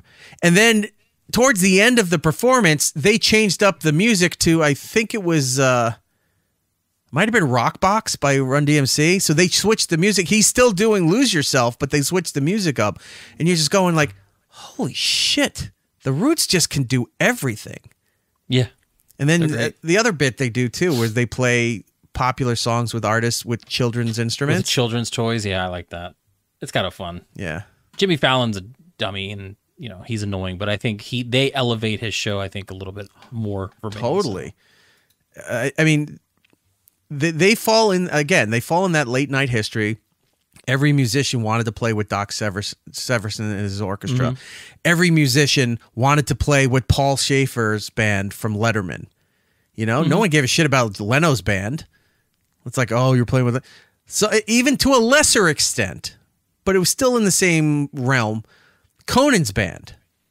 with or without Max Weinstein in there, when it was Jimmy Iovine leading the band, artists wanted to play with him. Like I remember one time Dice was on Conan, and he liked those guys. He went over there and he's like, I want to do Elvis. Can you do CC Rider? And Conan's band's playing CC Rider, and there's Dice doing Elvis, doing a full. That's when you know that there's times where they're very under recognized, but a good band for a late night talk show actually makes the show. If you don't have the right band for it, your show's not going to do well, no matter how well the host or the guests are.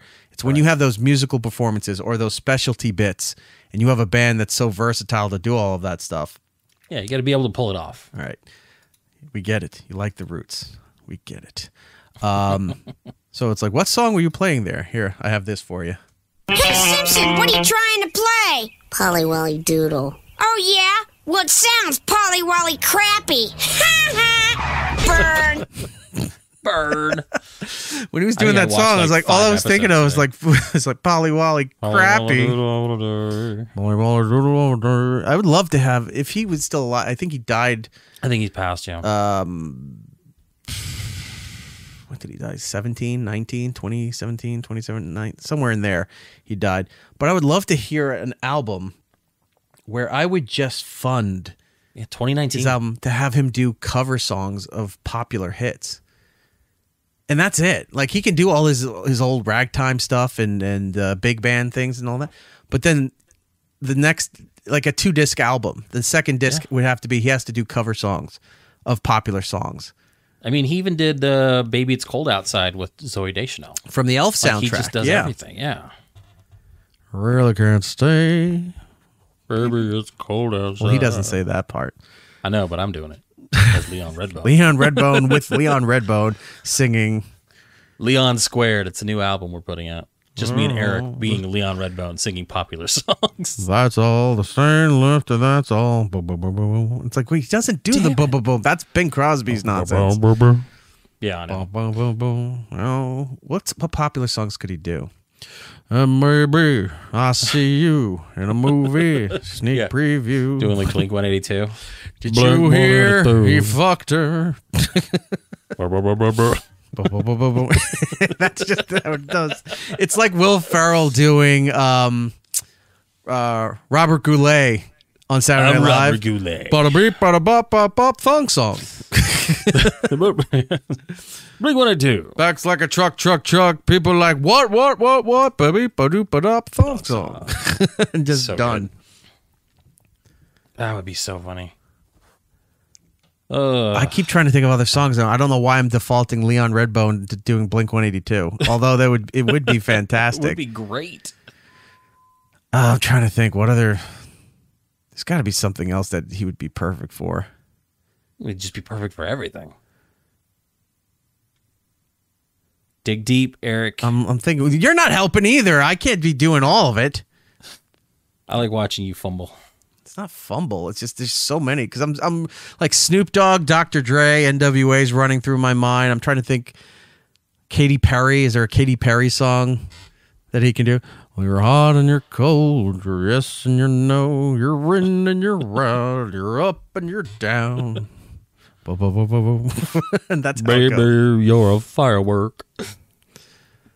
Yeah. I signed a blank check, babe. No, was it? I got a blank check, baby, and I'll write your name. Yeah. Because you're everything to me. Or you can go, looking around the house. Wait, you can do better than Ezra. You can do good. I'm spacing on lyric. Wait, it's everything to me when I close my eyes. It's you that I see. Yeah. I miss him. That would be fun. I wish I was more appreciative of him when he was alive, and I had to figure all this out now. Yeah. I have that happen a lot, where there's things I've grown over the years, really big appreciations for people, their work, their writings, their movies, their music, all of that stuff.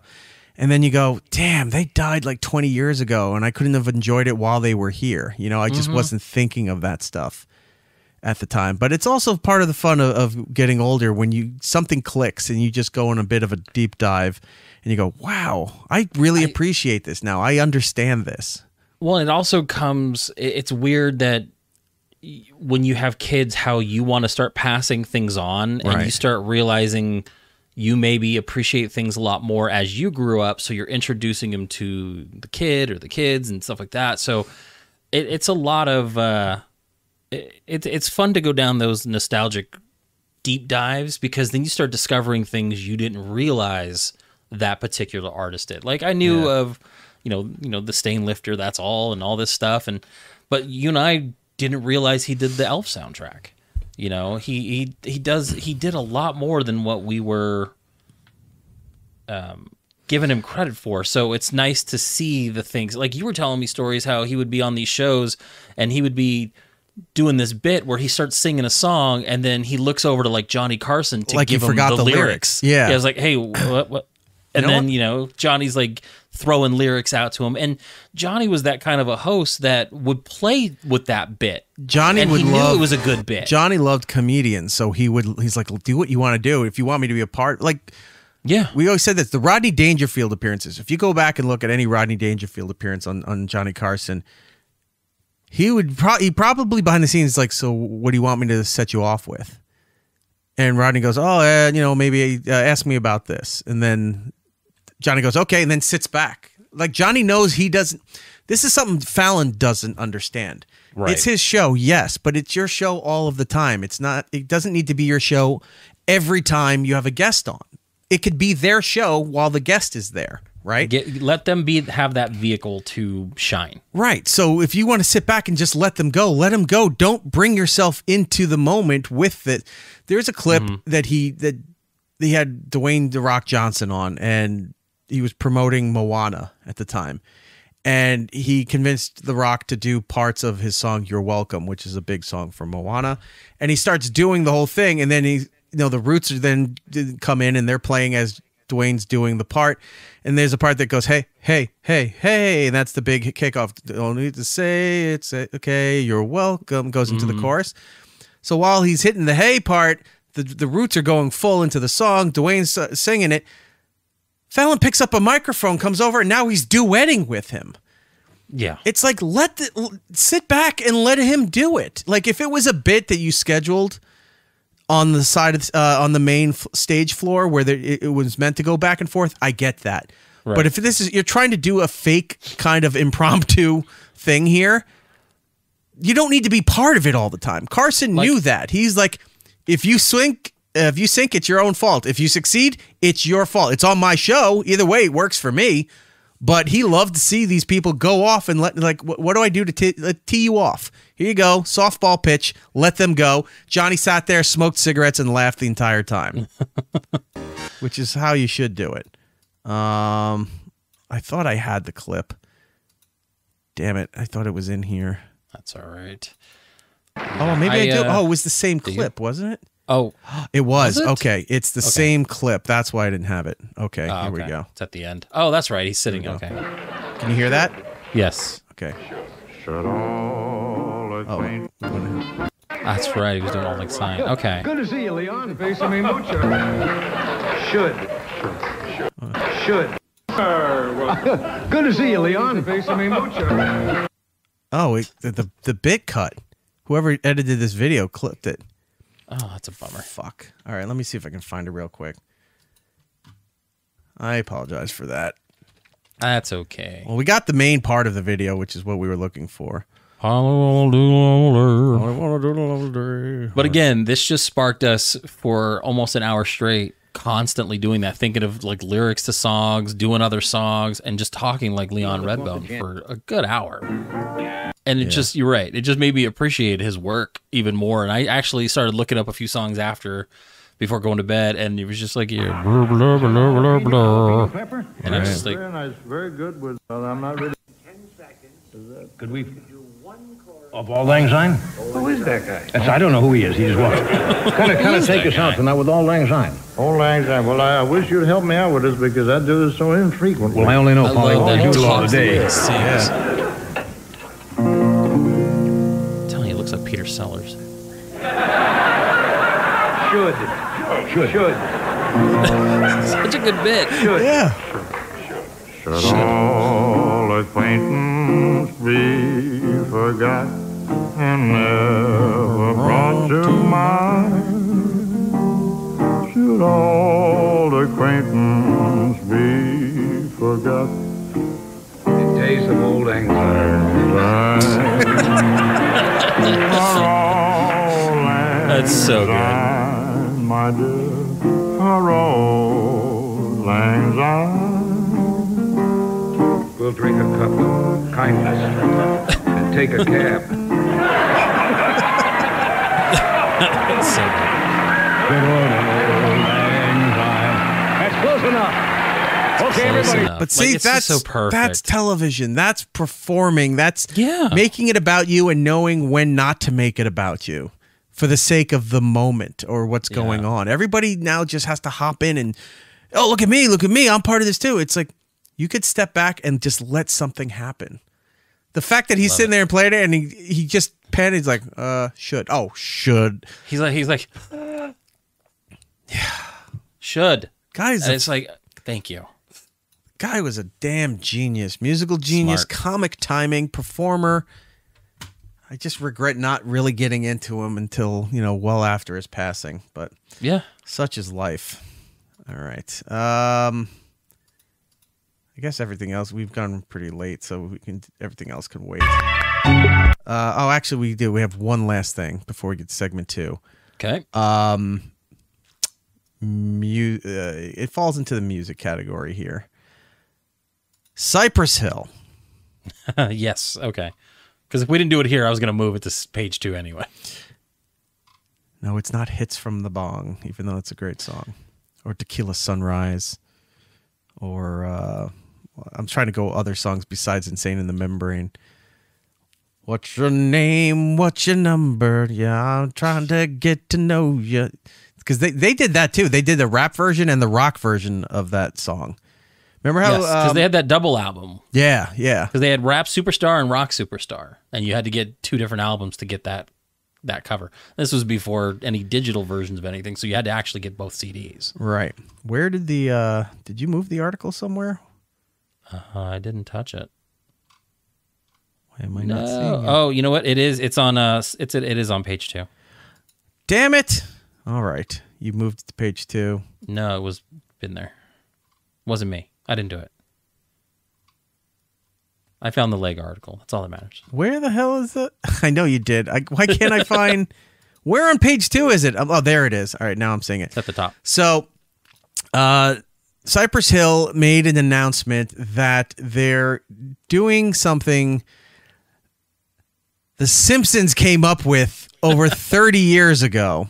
And one of my favorite episodes. It was the episode where Homer was working as a carnival freak, a sideshow attraction, if you will, for Lollapalooza. And Cypress. Hullabalooza.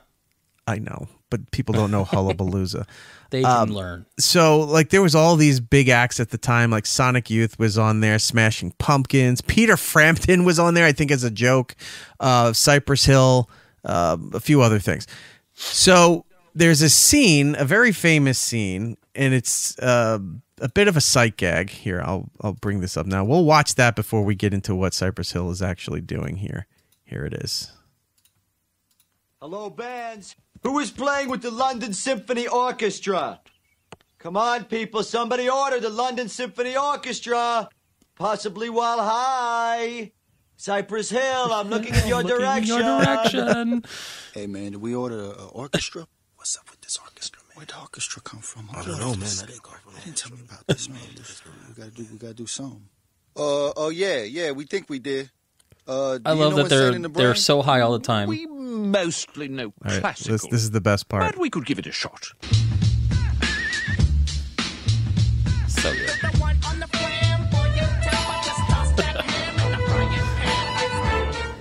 This I like. Oh, this I like. Yeah. So it's one of my favorite episodes. Such a great gag from The Simpsons, and to this day, people still talked about it. They joked forever with Cypress Hill in interviews, and they're so amazed that thing still stuck with them, like that people still ask them about that. Well, ladies and gentlemen, I got something to share with you, and I think you're going to be excited by this.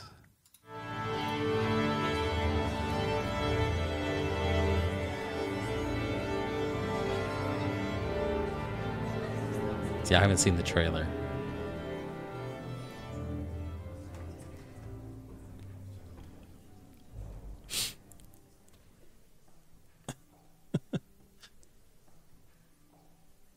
Band to rehearsal, please. The London Symphony Orchestra is tuned and ready. Cypress Hill, the LSO is ready for you. Huh? The LSO? Did we actually order the London Symphony Orchestra? Maybe we did. We better get to rehearsal then. Let's go. What a great bit to stick with. So good. July 10th, Royal Albert Hall in London.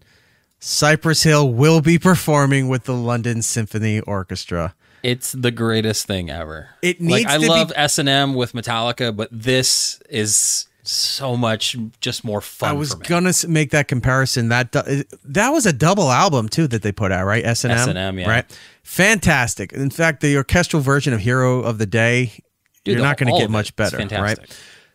They need to release this in some way, shape, or form, both as the music, but also the concert. Like if they release the whole thing on YouTube, or if they put it out to rent like a concert movie, like Taylor Swift's tour movie kind of thing. If they did it that way, this needs to get out everywhere, because could you imagine how great that's going to be? And when that succeeds, I'm not saying if, when that succeeds, that is a great precedence. Now you have two major musical acts in history from two major genres showing that they can work with orchestral backing. You need to do more of this now. But it needs to be legendary bands. It doesn't need to be like smaller level bands that are doing stuff with an orchestra. You know, just because Oleander did The Reason and they have an oboe and a fucking cello playing in the background does not count as a big orchestral version. But like if Dave Grohl took the Foo Fighters and they did Foo Fighters with an orchestra, I think Billy Joel and Elton John may have already done stuff like that. But, you know, Bon Jovi, if you want to go older, Bon Jovi, but big level bands, if they're going to go out there, Taylor wants to do it, Beyonce wants to do it, something like that. It has to be that level with an orchestra behind it. Of course, Aaron's saying Hoobastank. Yes, everyone's clamoring for, what was their song? They had two songs. The Reason and... they didn't do Not Out of Control. What was that other one? Oh, Heather got my Oleander reference. Thank you. Somebody gets me. Somebody gets it. Yeah, you need somebody big. Say Dave Grohl. Okay, here you go. Frankie Bronson, you actually have a valid comment here. Nirvana did it as an orchestral, an acoustic thing. They had the cello, whatever, or something else in there. But you got to do something that shouldn't work but will. Like you're not seeing, you don't see Limp Bizkit doing Chocolate Starfish with the London Symphony. What if Dave Grohl and the other guy who was a senator at one point or congressman, the bass player that threw the fucking thing up at the MTV Awards and smashed his head with the bass, if you get them back together and they go and they do something with an orchestra and do a couple of Nirvana songs, what's going to be better than that? That would be fun. Right. Yeah, that would be cool. No, Frankie, the Verve Bittersweet Symphony. They did that. They stole the thing from the Rolling Stones, who did it. But see, here's the thing. And paid through the nose to this day because they lied about the rights to it. The difference is they intentionally did that to release that particular song. That was made for that.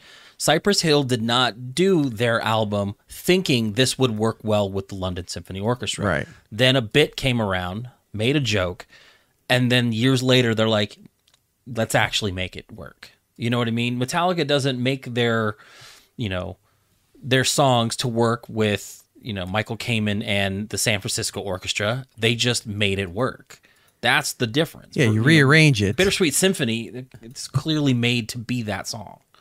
Well, I would love to see more of that. I'm looking forward to it. I can't wait to see Cypress Hill doing that with the London Symphony Orchestra. But I got to pop in real quick because...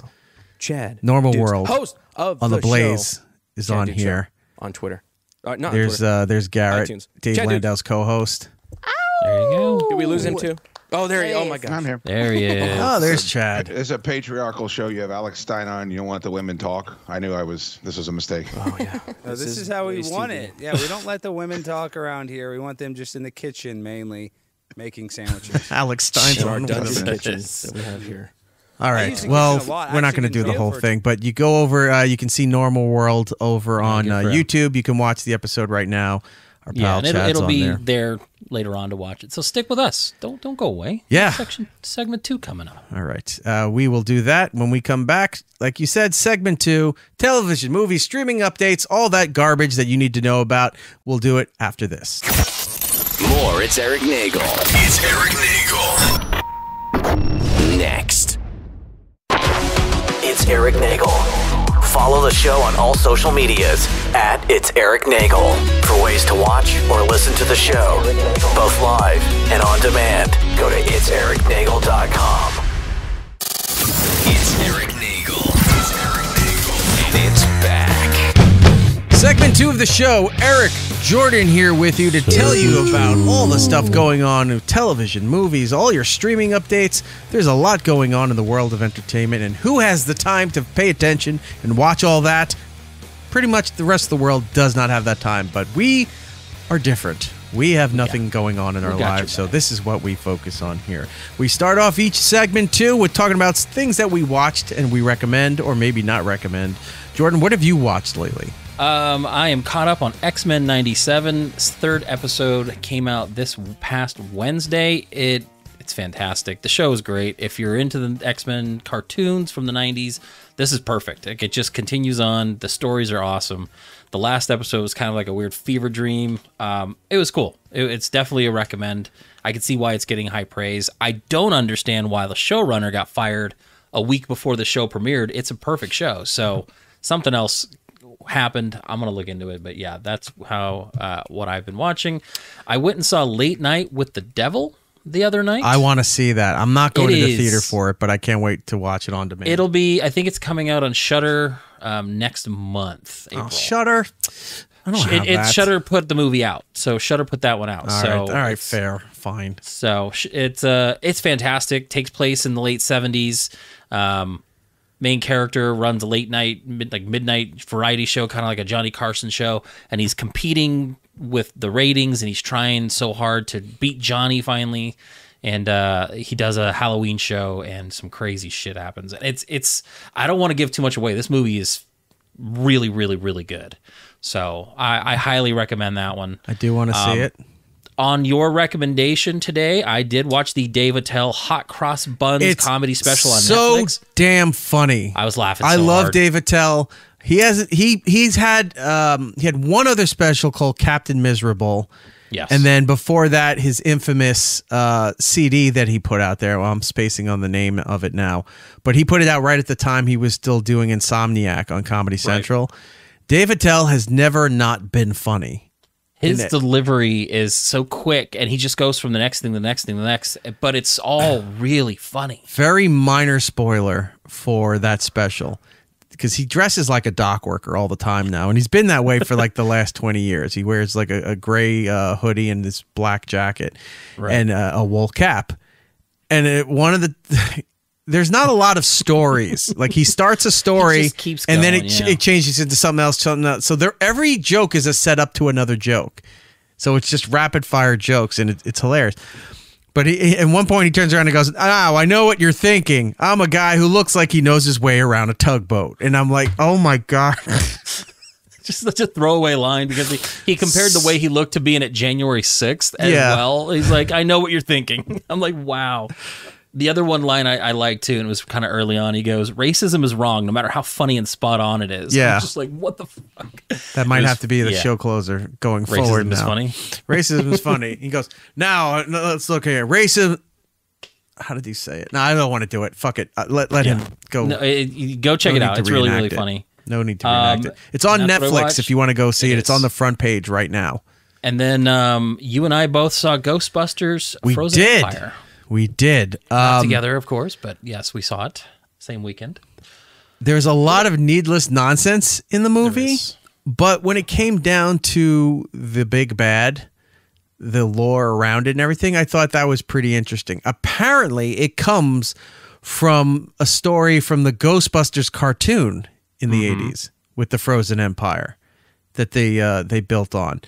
So there was some dialogue that just was gut-punching cringe. Yes.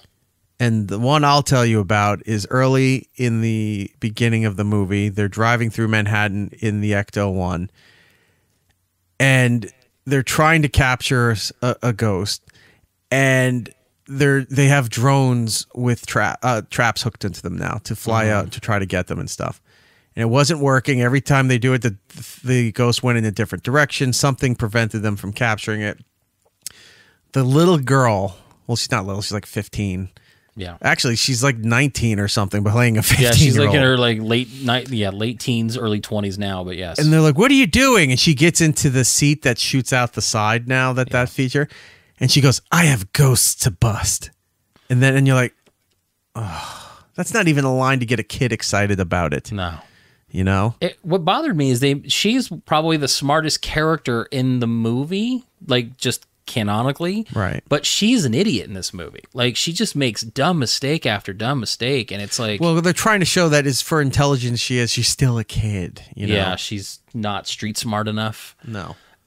There was a lot of really cringy lines. I didn't have any problem with the old cast. Like, I think Bill Murray was almost kind of pointless in this movie. He kind of was there, and then he shows up, and then he disappears, and he shows up again at the end, and that's it. Ernie Hudson's awesome for what he was doing. You know, Ray was great running the occult bookstore. The podcast kid, as much as I hate that his name is Podcast in this movie, I think he was funny. Like, he had some funny lines. What I did like in the movie is I like how they expanded it past the firehouse. It wasn't just the firehouse. Yeah, exactly. Right? Where they brought up something logical. It's like they're talking about the containment tank, and like, when was the last time anyone emptied this thing? It's been 40-something years, and they just keep dumping it in. It's like, eventually it's going to fill up, right? Well, and Janine was like, "It's the 80s. We didn't think of that far ahead." Yeah. I'm like, well, yeah, that makes sense. So they developed a new complex with a new containment system and all this other stuff going forward. I'm like, okay, that's great. I like that progression because it makes sense, right? There was too much going on with the family. Too many of the family component roles about, you know, potential stepdad and one kid turning 18 and wanting to be treated more like an adult and all this other stuff. It's like, no one gives a fuck about the family dynamics. By the way, Finn Wolfhard's character was almost pointless in this movie. He's a whiny douche. You know what it is? He's the Will of Ghostbusters. Yeah. Well, yeah, he had this little side plot, like he was trying to fix stuff around the house. I'm 18, I'm an adult now, and he's trying to find Slimer. Cut that out. This movie would have been no different. There was no reason for no him need to be for in this that. movie. A lot of the family shit, I know they're trying to make it more family friendly and stuff like that, but Ghostbusters was not family friendly. It wasn't overly adult, but it wasn't family friendly. No, Ray got jerked off by a ghost in the firehouse in the first movie. Stick to the actual goat. Like, if you went forward and had more of these deep stories of ancient spiritual societies and beings and all that stuff, that's what's interesting.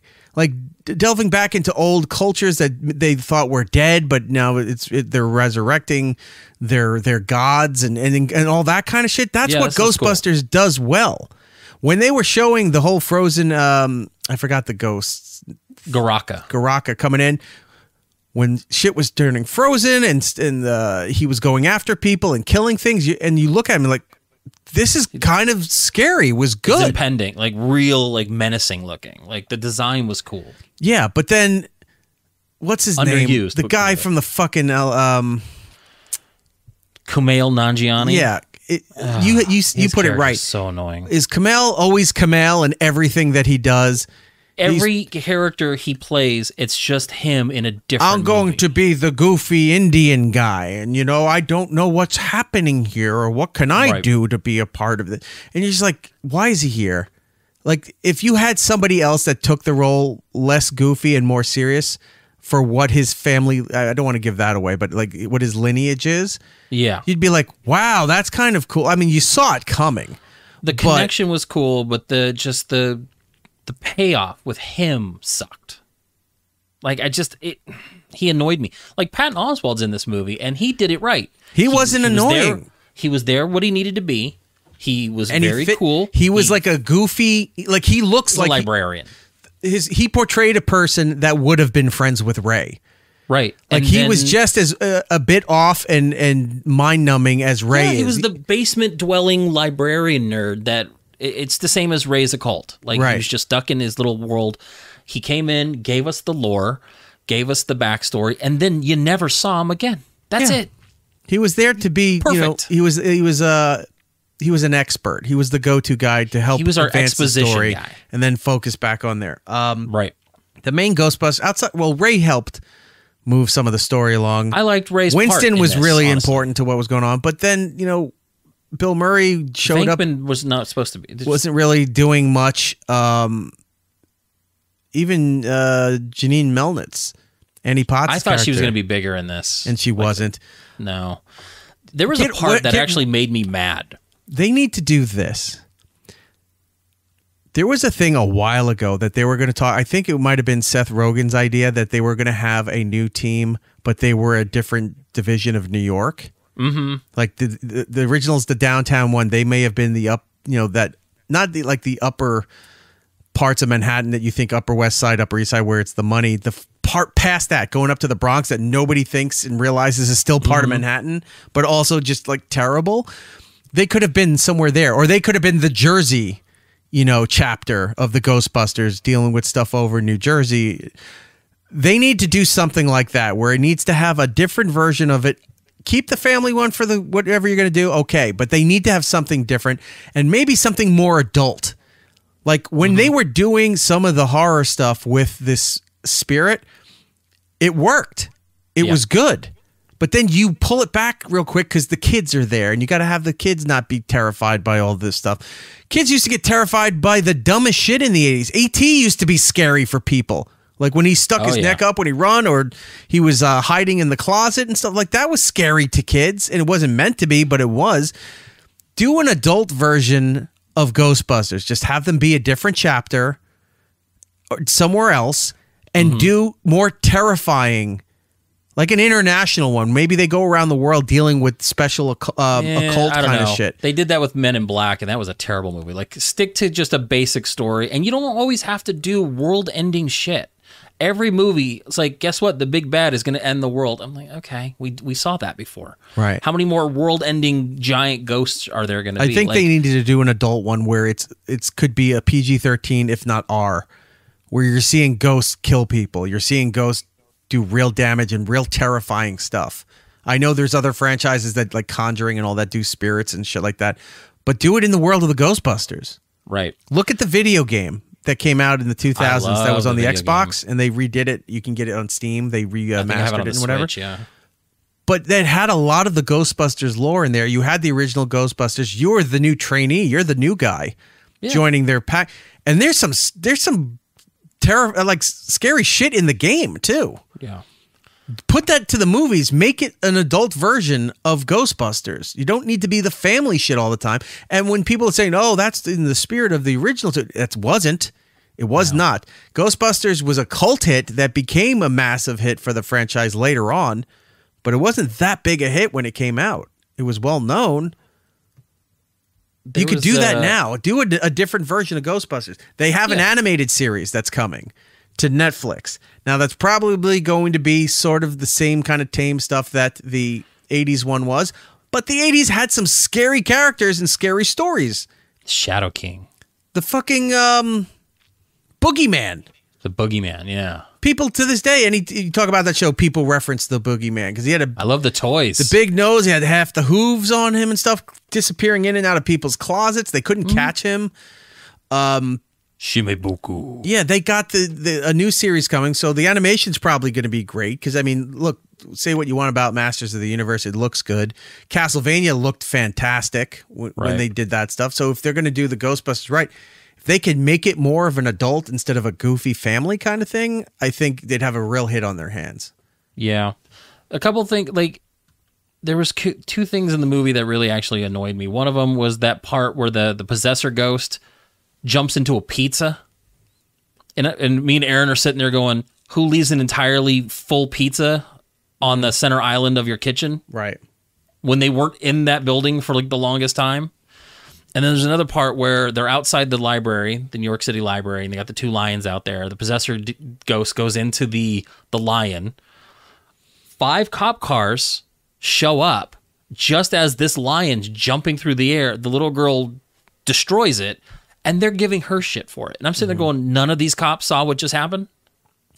Well, like it just that was a nod back. That was a nostalgic nod back to the original Ghostbusters, where they were doing. Remember the ballroom scene where they destroy the ballroom trying to capture Slimer, but nobody was there to witness the destruction of the ballroom. That's the difference.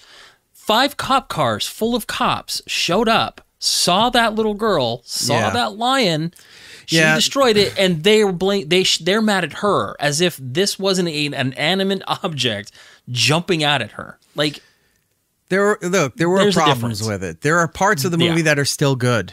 You know, some of the nostalgic stuff. The Walter Peck shit was just. I feel like they should have done more. There was no need for him to do that. I did like that guy at the end where you could just hear him yell off in the distance. Are you going to apologize? I hear you have no dick. Yeah, that was funny. And I was like, okay, that's kind of funny. But then they did the same thing with the containment unit again, like they did in the first movie, which was no need to There's a lot of redos. And a lot of the ghosts were not sucked back in. So they're like, oh, we got to go back in. So, all right, so 40 years of ghosts, you just let them back out, and now you got to go capture them again. So dumb.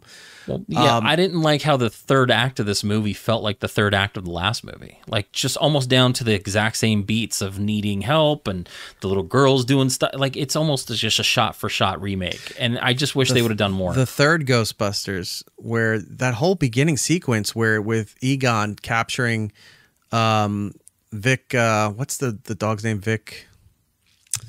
Not Zool, the other one, the male dog. You know what I'm talking about? Yeah, I know what you're talking about. Vic something. Captures that, runs off, is like racing to get back to his farm. He's trying to capture all of them to try to put an end to Gozer and all that stuff. Knew that it fucked up, hid the trap, that he was going to... That whole thing was a great horror movie. That whole opening thing, which was like 5 minutes, 10 minutes, was a great horror movie. Discovering the family, going to his farm, the earthquakes, all that stuff. All great part of a horror movie. When you had the little Stay Puft marshmallows in the store, brought it back to being kiddie stuff again. Bringing Paul Rudd at school made it back to being kiddie stuff again. There were elements that it was a really good movie and elements that were like, oh, what are you doing? Same thing with this. There was a lot of elements that could have been a really good, scary kind of movie with some of the dark humor involved in it. Look, I'd say go see it. Go see it and make your own call on it. It's not a terrible movie that I'd say avoid it. It's not like the female Ghostbusters, which was god awful. The worst. This is fine. It's fine for what it is. And but let's be fair. Remember, it is what it is. And let's be clear, and this is on record, it's only bad because the cast was female. Right. Anyway. Hey, what's out now? Women will like what I tell them to like. There you go. All right, so what's out right now? As you were saying, X-Men 97, new episode of episode 3, I believe, is on Disney Plus. You had the first 2 episodes came out last week, and then it's a weekly episodic release until it's done. Is it 10 episodes? Of X-Men 97, I think it's maybe 8. I'll check. I think it might be 10. Hold on a second. I have to do this real quick, Lucy Moody. Was it better or worse than Ghostbusters 2? There's nothing wrong with Ghostbusters 2. No, not at all. That is a solid movie, and I will defend it. They even reference it with the they don't make Nikes in her size, Ray. She's a harbor chick. Yeah. So I would say it feels very Ghostbusters 2 in the sense that it's kind of almost remaking. Oh no! She named him after a hot dog. Ghostbusters 2 there was no baby. I don't know why people hated it. Ghostbusters 2 is enjoyable. Ghostbusters 2. Hey, can I get one of those proton packs from my kid brother? It's like, thanks, Bobby Brown. Yes. All right. Moving on. In theaters this weekend, Godzilla and King Kong, The New Empire. I am going to see it. There were not many people that had bought tickets. No, and honestly, okay, so a story came out the other day saying that they were holding off reviews till release day. So usually when I think someone they says, realized they're screwed because of how well -1 did. here's the thing. It's tracking, Rotten Tomatoes has it at like 60%, which is still technically fresh. Right. I honestly did not see this tracking at 60%. Like, that might be worth seeing. So I'm going to check it out eventually. I don't know if I'm going to see it this weekend, but it looks silly. Just silly fun. Oh, man. So this will be nice because there's not going to be a lot of people in the theater for this. Just you and the homeless. But I will say this is not very confident. So remember the whiteout parts are the tickets purchased. So the screening I'm going to tomorrow. There we go. Oh, wow. That's how many seats were sold.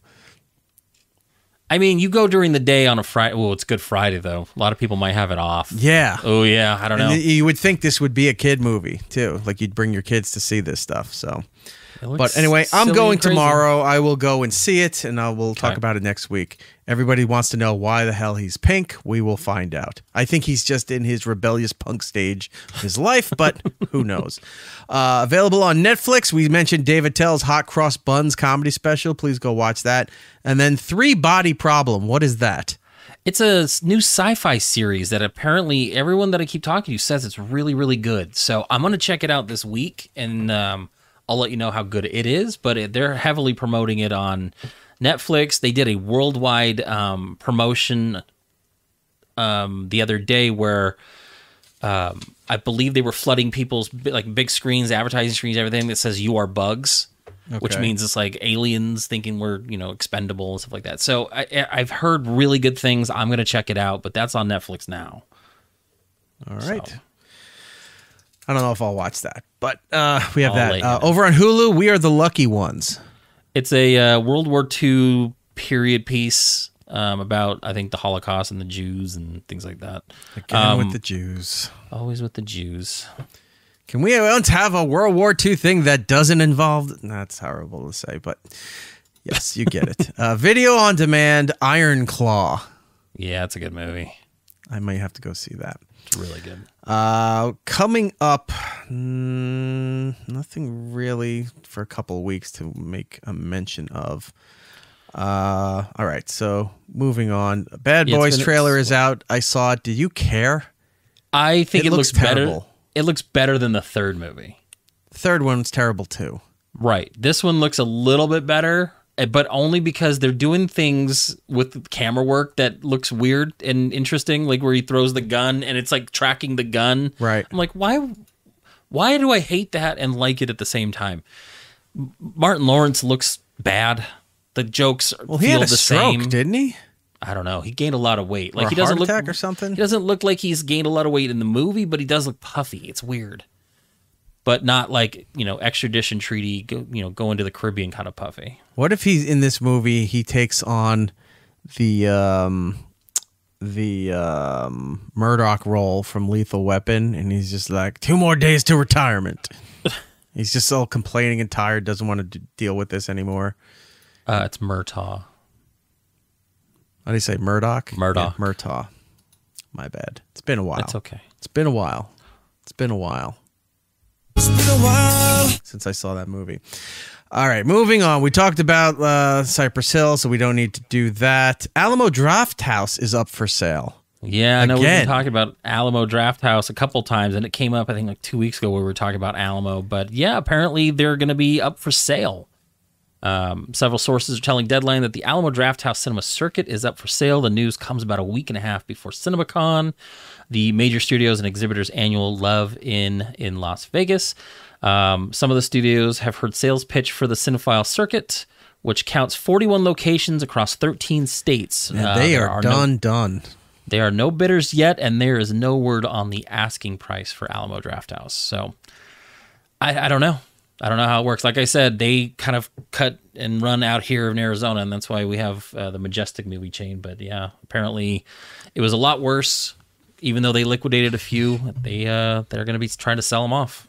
I don't know if they'll retain the Alamo Drafthouse name, right? If they're going to capitalize on that notoriety, but yeah, they're up for sale. We'll see. All right. It's just sad because they kind of revolutionized, nationally at least, the whole idea of, yeah, your movie theater needs to be upgraded. You need to have better foods and beverage selections. You need to actually have table service where you can have food served to you, almost like the old nightclubs. Like if you saw the beginning of Goodfellas, you know, where they're all sitting there with their wives or their girlfriends, those tables to see a show. That's kind of what Alamo was doing. So you could watch that. Well, and enforce rules like shut up, get off phones, don't talk, all all of that stuff there. But you had a menu, you had good stuff. It was like, if it's going to be a lot of money, you might as well make it worth it for you to go for the experience. And I think because of what they did, it definitely did kick the ass of a lot of other theater chains. Mm-hmm. Like Regal and AMC desperately needed to start upgrading their stuff because of, even though it was bigger than that, I'll say boutique style theaters offering food and other things like that. Cinemark is definitely doing that. They up their game with all of that stuff. It's just sad that they kind of revolutionized the way you have your theater experience, and they're going down. All right, moving on. Netflix, May 3rd. Jerry Seinfeld has a movie. Now you're thinking, well, the last movie he did was B-movie, and no one really cared about that. Right. But this, as from what I understand, he wrote this during the pandemic with one of his writers from Seinfeld, the guy who Spike Ferenczen, who created the Soup Nazi episode and a few other things. They were kicking this idea around about Pop-Tarts. And during the pandemic, there was like, let's do some writing and let's make a movie about the Pop-Tarts. And it started off as a goof and just something for them to do. So they would write. And then it turned into a whole thing. And they just, Seinfeld was on The Tonight Show. He said, we just finished a month ago and now it's coming out for everybody to see. So it's called Unfrosted, written and starring Jerry Seinfeld. It's about the creation of the Pop-Tart. And what they're mimicking is the space race from the 60s between the United States and Russia about, you know, oh my God, they got a satellite into space. We got to get something out there. We got to be the first man on the moon. So apparently, I guess it's Post that owned Pop-Tarts at the time. Is it one of the companies? So. I think Kellogg's. Or Kellogg's. Okay. So Kellogg's owned Pop-Tarts, and they were coming out with this, and the other company got word that this was going to be out, and they're like 3 months out from this thing being released. So they're racing to make their own product to compete with Pop-Tarts. So that's the whole premise, is that the two cereal companies are battling out, trying to see who could get out the Pop-Tart first and who would have the better version of it. When I looked at the cast, Thomas Lennon's in it, so I'm already sold. I like There's a everything lot of he people does. in this movie. I don't know who else is in the movie besides Seinfeld and Thomas Lennon. Oh, wait, Jack Bauer? Jack McBrayer. From 30 Rock and a lot of Conan stuff. He's in it too. So look for that. May 3rd. The trailer's out right now. You can go and watch that. We talked about the trailer's very silly. We talked about the Ghostbusters animated series. Happy Gilmore apparently has a sequel in development, and it was I don't know if it was purposely leaked. They're saying accidental, but I don't know if it was accidental. By Christopher McDonald. Do you know who he is? That's Shooter McGavin. That is Shooter McGavin. He was doing an interview and made mention that they were working on Happy Gilmore 2. So that apparently has been confirmed and it's being worked on. I don't have a day or time. I think it's very, very early. Date or time, sorry. Yeah. Yeah, so look for that in probably next year or so. Pirates of the Caribbean has been in the news because their announcement that they're doing a reboot of Pirates of the Caribbean. Now there's also word that it might be a female-led pirate because, of course, they got to do so that. Much going on. All of it is speculation other than they are rebooting it. And I had my notes somewhere here where one of the producers said they were it was easier to reboot the franchise than try to make time with everybody's schedules to get them all back. So, but I'm like, that's not a good enough reason. Just read the copy. It's right there. I'm getting mad for a second. It's not a good enough reason to reboot. It's like, well, it's harder to get everybody else in their schedule to do all of this stuff when we could just reboot it and start all over again. Yeah. Look, there's some of those movies that were not that good, but that whole franchise is beloved by a lot of people. And they loved Johnny Depp as Captain Jack Sparrow, and what's his name as what's the Barbossa. Barbossa. I can't think of the actor's name, but they loved them. Jeffrey Rush. Orlando, thank you. And Orlando Bloom is, in I think one of the movies he's not in. He was not in the 4th movie. Right. And then finding the ongoing joke of finding Jack Sparrow's family members, because he said he based Jack Sparrow on Keith Richards. And then Keith Richards makes an appearance as his dad. And in the last movie they did, he ran into his uncle in prison, and his uncle's Paul McCartney. Yeah, it's hilarious. It is. It's great that they're doing that kind of lineage with all of that stuff. But anyway, Jerry Bruckheimer, from lots of big successful movies. One of them being Pirates of the Caribbean. I met him once. He's nice. Yes. Who also previously worked on all 5 films in the franchise, revealed plans to revive the franchise. When asked about the status of his Pirates and Top Gun franchises, Bruckheimer said the former will receive the reboot treatment. You don't know how they come together. You just don't know, because with Top Gun, you have an actor, Tom Cruise, who's iconic and brilliant, and how many movies he does before he does Top Gun, I can't tell you. But we're going to reboot Pirates, so that is easier to put together because you don't have to wait for certain actors. So here's the thing. Johnny Depp's not doing anything. Well, that's what I'm saying. Like, he mentions Top Gun, and he associates Top Gun with Tom Cruise. Why don't you associate Pirates with Johnny Depp? Yeah, I was going to say that. It's 5 movies Pirates, in, people know him. Pirates, yeah. He's part of the ride. Synonymous. He's part of everything. Yeah. So that is such a misguided quote to say, well, we're not going to do it with anyone in particular, so let's just go ahead and reboot it. That way we can just hire whoever and move forward instead of figuring. It's easier to dumb. put together because you don't have to wait for certain actors. Fuck off. Yeah, that is very tone deaf as far as how that works. Look, I don't even care about the other speculation, like, oh, it's going to be a female. Like, somebody posted that Margot Robbie was supposed to be part of it. Yeah, well, that was a legit thing. She signed on to be the newest Jack Sparrow or whatever, and it just never got any traction. That would be fine if they kept the movie going and then they did stories about other pirates within that universe. If she was doing the next Pirates of the Caribbean where her pirate was the lead, whatever, if she's rebooted as Jack Sparrow or whatever close enough to it just to redo the franchise, the movie companies don't fucking learn. And they're like what Bruckheimer's here saying, you don't know what it takes to go in through here. Then don't do it. Right. Then don't do it right, or don't do it at all. And then you complain, well, we lost so much money, or men didn't go see this because it was a female-led movie. Whatever bullshit you're going to put out there as an excuse to why this sucks. Maybe the audience just goes, I don't want this. Right. You're trying to tell me we want this, and the audience is telling you we don't want this. And if the audience doesn't want to go see it, and you're telling them, oh, they're wrong, they're the problem that this failed, fuck you. You built something, spent your money, and tried to get people who have no financial interest in any of this to spend their money, and you're going to tell them how isn't that what women complain about all the time? Isn't that gaslighting?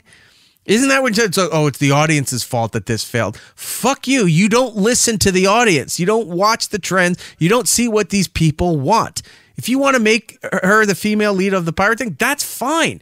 Continue it as part of the franchise. It's just a different story about a different pirate being told.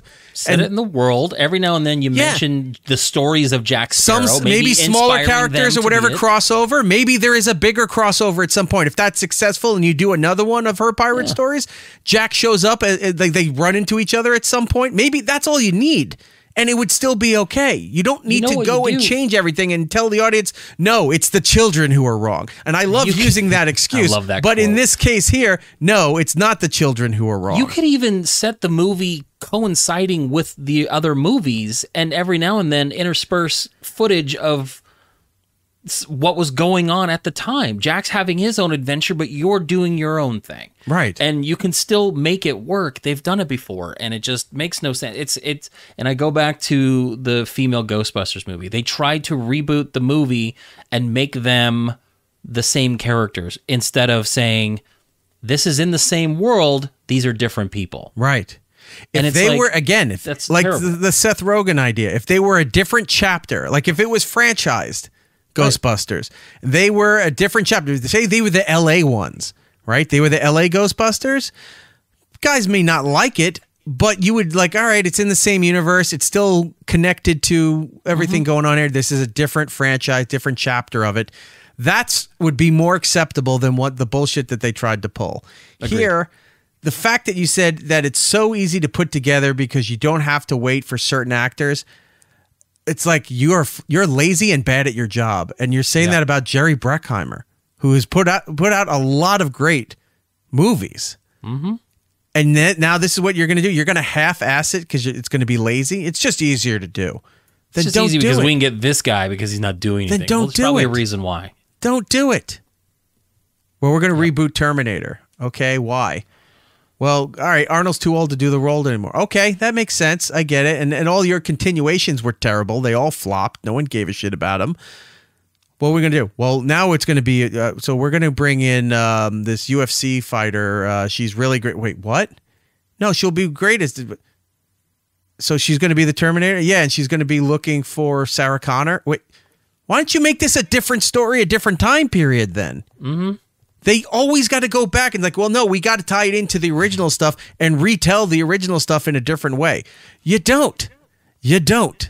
That's not how history works. And I know this is all fantasy and fiction and all that stuff, but this is why the audience gets pissed. And this is why people don't like this shit that comes out. And this is why you're failing all the time, because you don't listen. You think you know better, and you're trying to dictate to the audience what they want.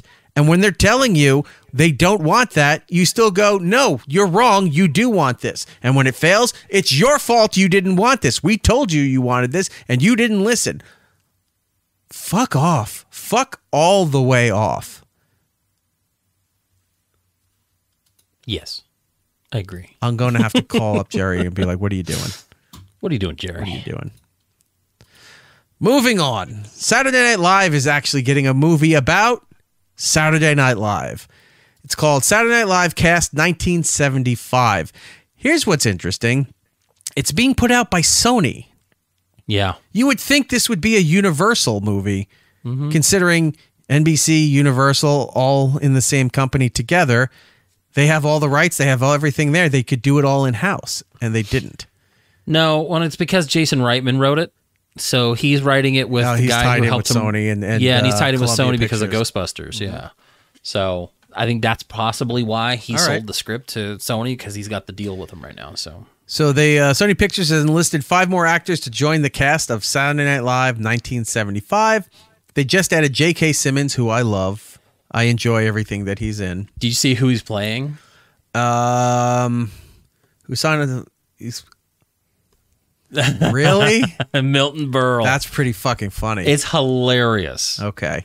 I was like, that's good stuff. I would love to see who they cast for George Carlin, since George Carlin was the first host of Saturday Night Live. I'm going to look. I'm going to read it. The film also stars Gabrielle LaBelle as Lorne Michaels. I don't know who he is. Yeah, some of these names I don't know. I'm going to have to look up to see. Rachel Sennett as Rosie Shuster. Don't know who that is. Cooper Hoffman as Dick Ebersol. That's the NBC executive. Ella Hunt as Gilda Radner. Kim Matula as Jane Curtin. Emily Farron as Lorraine Newman. Dylan O'Brien as Dan Aykroyd? Yeah, it kind of throws me off a little. But I think it works, too, in a weird way. I got to look at a photo real quick, because I've seen Dylan O'Brien in other things, but I don't see him as... As Dan Aykroyd? No, not at all. Well, while you're looking up, they also have Lamorne Morris as Garrett Morris, which I think works. Corey Michael Smith as Chevy Chase. Matt Wood as John Belushi. Nicholas Braun as Jim Henson. Tommy Dewey as Michael O'Donoghue. Nicholas Podney as Billy Crystal. Andrew Barth Feldman. Wait, Billy Crystal had nothing to do with the first 5 years of Saturday Night Live. I don't know. He wasn't a cast member till the 80s. Was he writer, though? No. Oh, I don't know. Were they watching soap? I don't know. Maybe. Ooh, I'm going to watch soap. Andrew Barth Feldman as Neil Levy.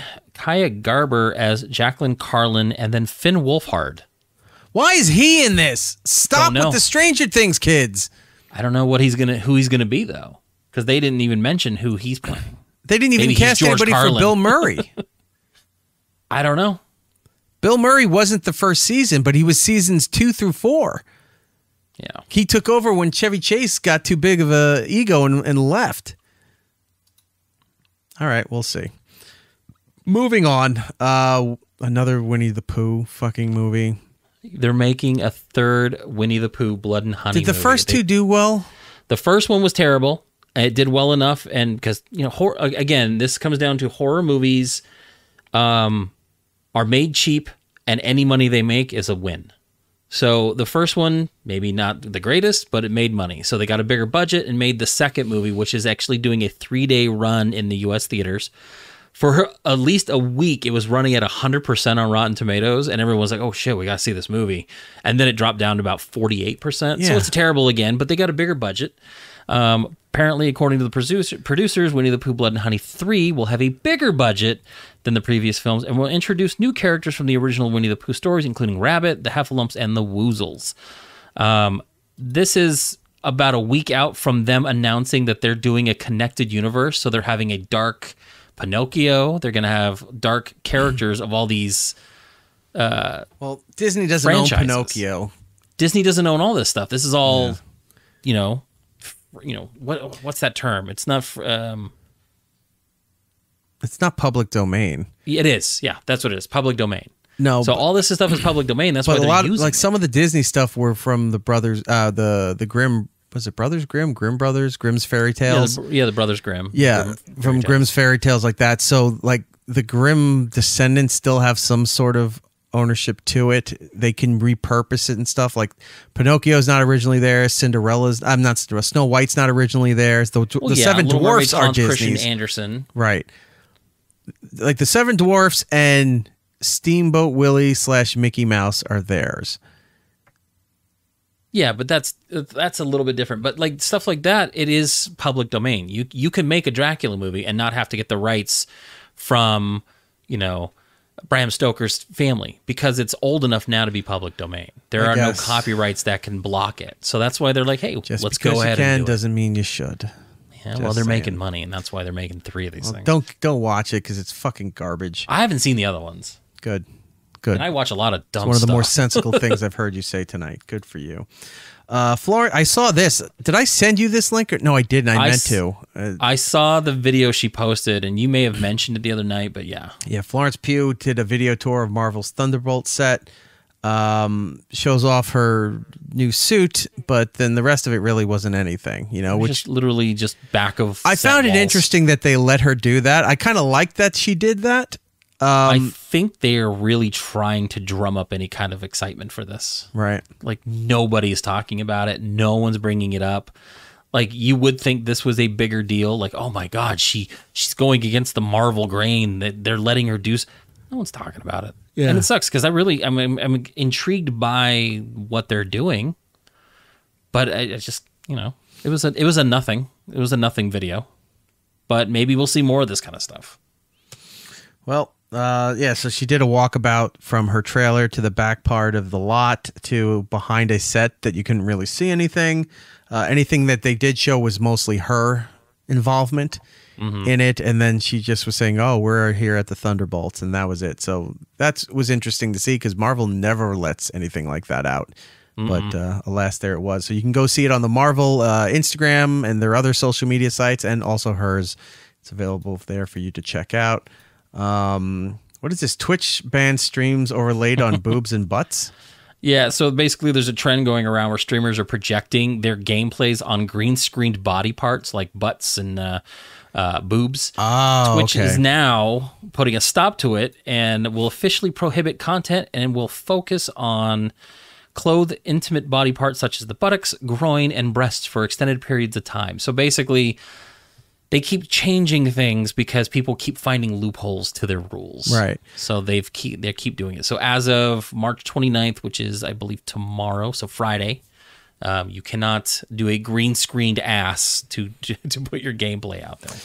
That's funny. I kind of want to see that now because I didn't know about that. But do you see the other trend that's happening with Instagram?